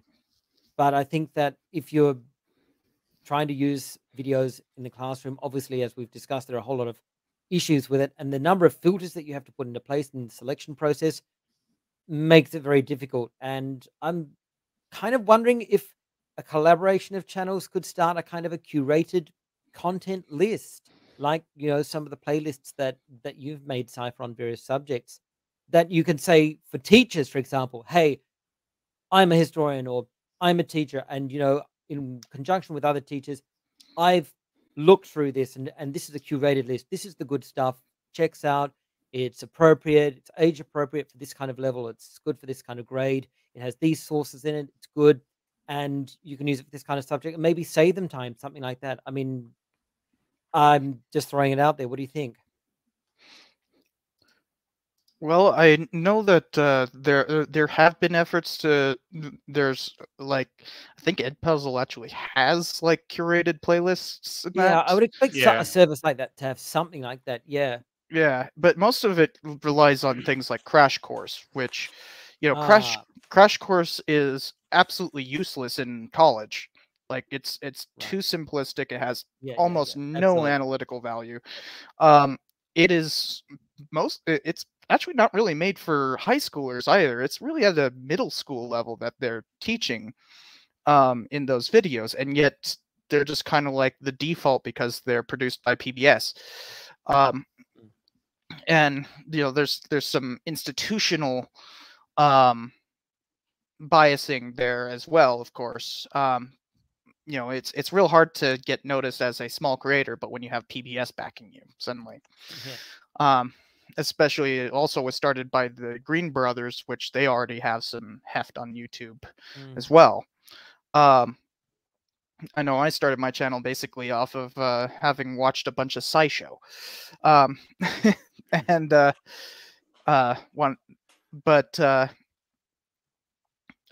the I don't want to say what I think of this question too quickly, but yeah, there are efforts like that to um, make curated playlists. Obviously, I think teachers should think independently on that. Mm. They shouldn't Sure. just take it at face value, and Yeah. they should watch all the videos before showing it in class. We also have communities building, which is going on, and this stream was advertised on our Slack. That's how Mm. you Mm. know you came We're in, all involved. Yeah, that's right. and the like that uh that it building a history tuber community through things like We Created You and the history tuber Slack are incredibly important and help us do these kinds of big collabs. But there's pitfalls with that too. I don't want to make it sound like everything ever produced by history tubers is great. um Mm. but yeah, before I say my bit, Matt, what do you think on the whole Yeah, I mean, platform? I think just to put even more positive spin on YouTube, obviously biased for it because that's how I now make the majority of my living. But I do think that it's a powerful tool. It continues to be in and out of the classroom. One caveat I might add is that there has, I mean, you guys know this, there's been a major shift around the world lately towards populism again, which, you know, populism isn't all bad, but populism means that a growing percentage of the population doesn't trust the elites, whoever they are, right? The people that have power, the people, institutions, and sadly, in recent years, I've seen a growing distrust of the public school systems, well, particularly in the United States, but like we're like, oh, they're trying to indoctrinate our children, push a certain agenda. We've seen it with this made up critical race theory fiasco, which is, it's pretty impressive how it was completely fabricated, but people bought it. Like smart people actually bought it. But my point there is being that I think we need to continue to embrace like the decentralization of education, meaning that if we teach the skills right, we have enough young folks that are learning that they're going to be able to navigate through all this bad information. And that's my hope, at least, because none of us history YouTubers, social studies, edutubers as a whole, pretend that we have all the answers. The ones who pretend to have all the answers often are who we were talking about earlier, who had the nefarious agendas. So I think to think that we can all individually, of course, educate everyone thoroughly enough, I think is a little too ambitious, but all of us collectively can work together, but also call each other out. Like I think we are often too nice to each other because we're all we're colleagues, but we should be like, you know, maybe that bad history subreddit should maybe be like, I mean, Stefan Milo is a great example. Shout out to him. He just released a video and he had to take it down because he had some bad information in it. And then he scrapped it. And then he released a completely new video because enough historians were saying, hey, you got some bad information here. And I've taken down some of my old videos. I'm sure you guys have too. It's a process.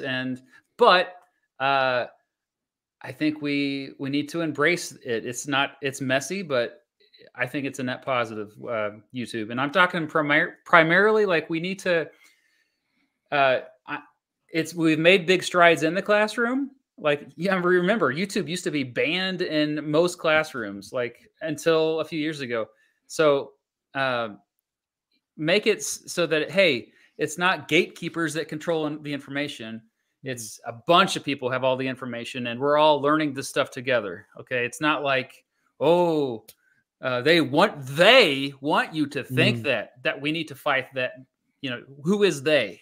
That's what we need. This idea that there's a they, and I know the real truth. We need to fight that right now more than anything.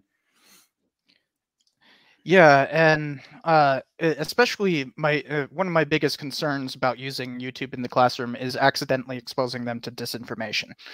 You know, that's like PragerU is such a malignant influence on this platform. But also, I think that that YouTube itself cannot be labeled as an educational platform, but it does host educational videos. But because the platform has so many mechanisms that promote disinformation and that demote information, that ultimately means that the system itself, the algorithm, the way that they use demonetization and stuff like that, until those things are favorable to educational creators, and rather than being something that we all have to fight constantly, when we're not when the worst things that we have to deal with are just the trolls in the comments. You know, the up until that point, I don't think YouTube can be labeled as an educational platform. It hosts educational content and can be a great good, but it ultimately it serves too much disinformation. You know, you have a lot of people who, you know, they actually let PragerU advertise. You know, that if they want to call themselves a educational platform, they have to stop that immediately. That is beyond what an educational platform would be allowed to call itself that. If they're doing that, they are not an educational platform. But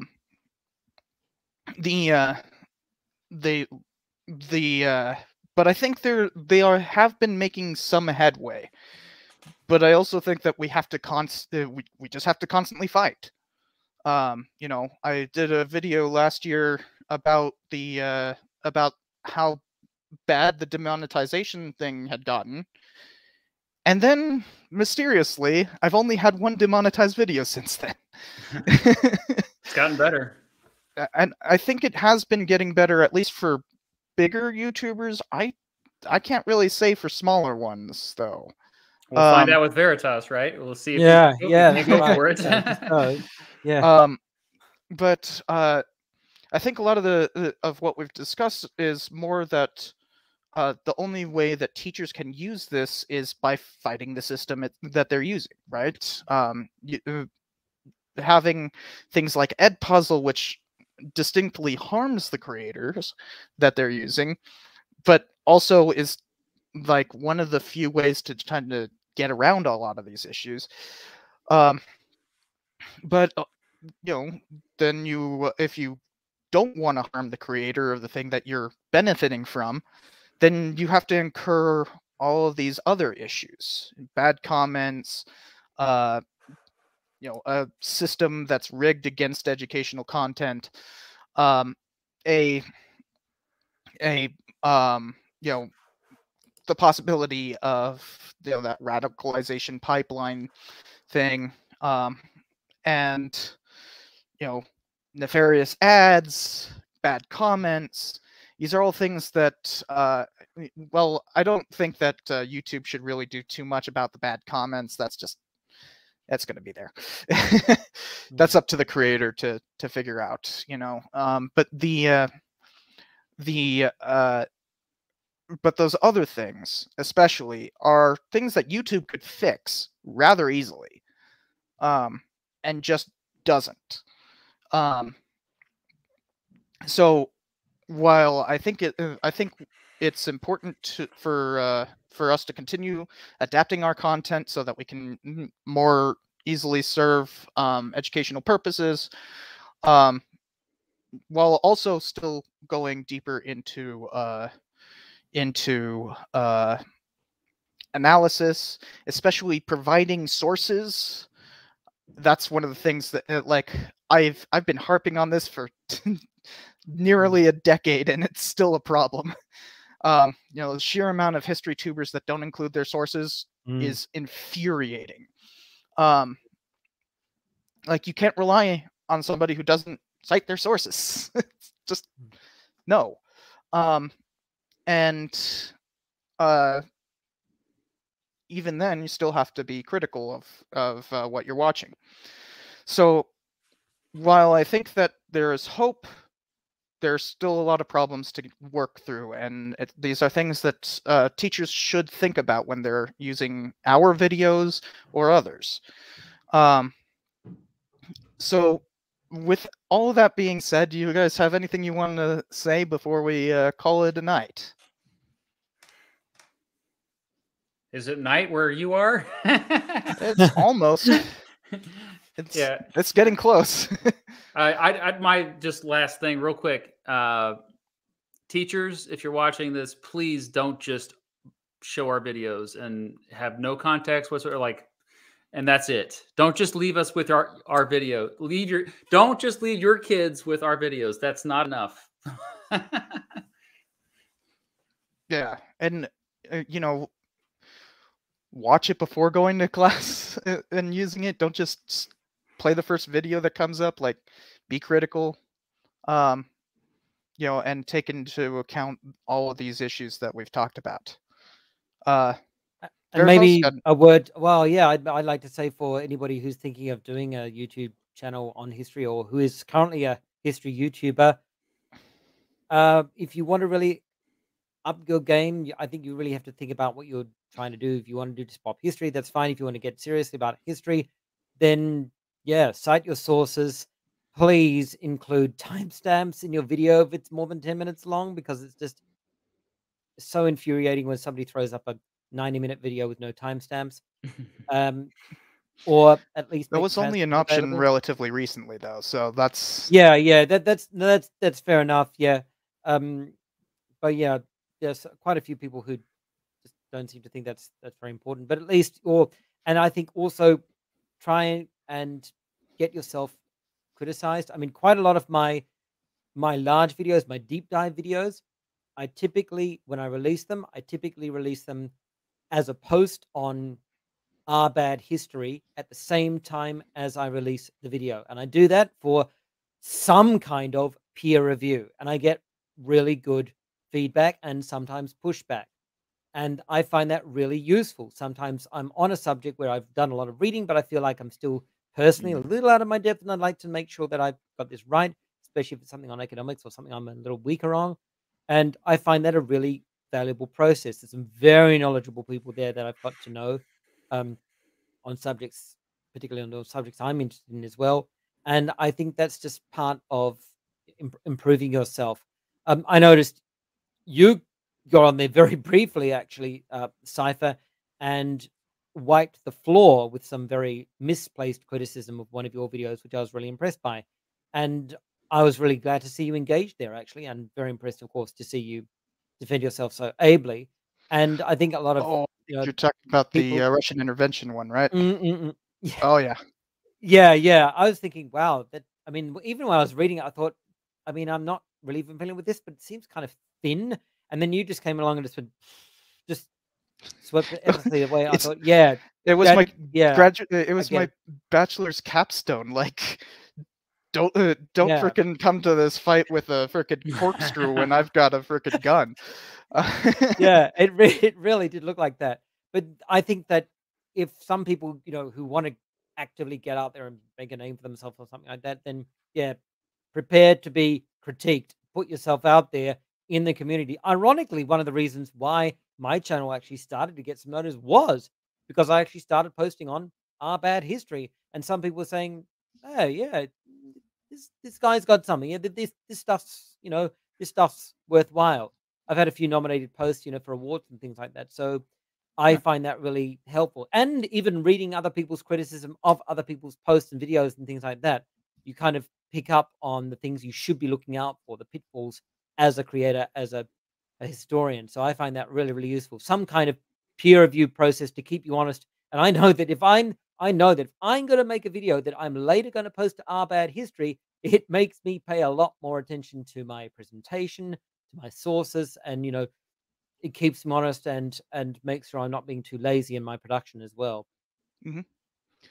Yeah, the idea of peer review, I often actually really like having comments who do that, but they could be peer. That's like a form of peer review. The comments, but also before the video comes out, I will often actually send especially if I'm kind of like, this is a tough topic, I don't know if I should be if I'm handling it correctly, I'll send it off to somebody to proofread.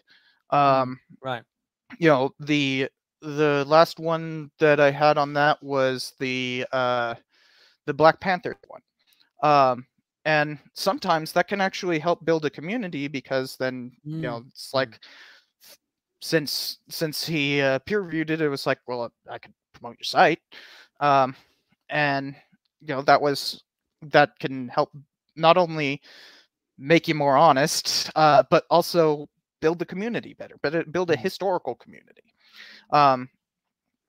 And oftentimes I'll actually just send it to my parents.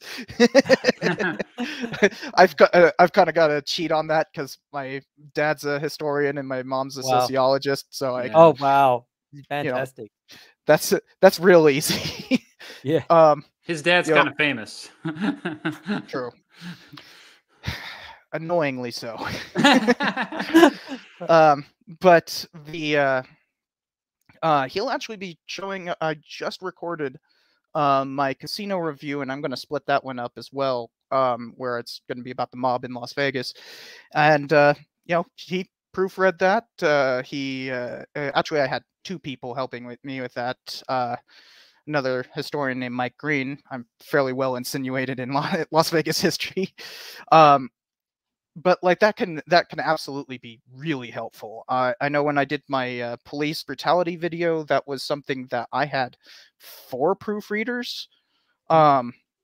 So like that was one I wanted to be very sure. So my dad's conservative. He read through it. I have a friend who was very active in the Black Lives Matter movement, so got his. I got the sheriff of San Luis Obispo County that happens to be a family friend. Wow. To read through it, so that got cop stuff, and through it to my mom as well, so that I get a more theoretical heft. I play my parents off of each other because mom has all the theory stuff and she's a professor, and dad's like a local historian. But I mean, yes, he's famous, but like but he's a local historian, so he's good at that kind of thing. And I think that would be. I remember we used to often send scripts to, like, Tristan and I used to send scripts to each other all the time to proofread. So we can actually proofread each other as well. And it's important to be able to criticize each other. I know I sometimes will leave critical comments for other people. You know, try to be respectful, of course, but you know, call out what needs to be called out, and be open to that criticism. So yeah, I think these are all very important points. I know Matt needs to get going soon. And do you want to add anything else? Yes, thanks for having me again. Yeah, it's always great. So I think we've covered a great amount. We've talked about, you know, we've talked about like what we do, and our connection to education. We're all educators in this stream, including Tim, though he had to leave. By the way, all of our channels are linked in the description. Well, obviously not mine, but we're on my channel right now. I can. Oh, Protect starts talking about my dad. Actually, he in the next in the casino review, he'll be showing up. I really should record something like, hold on, I got a friend that I can call. But anyways, it's a whole internet meme about my dad.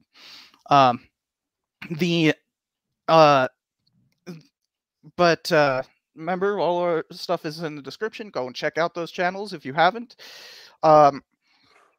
We've talked about, you know, what are the what we are doing to create content for the educational space, but also doing stuff to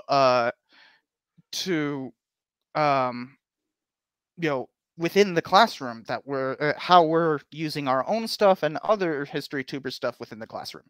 We've also talked about some of the nasty parts of the platform: demonetization, nefarious ads, terrible comments, all that kind of stuff.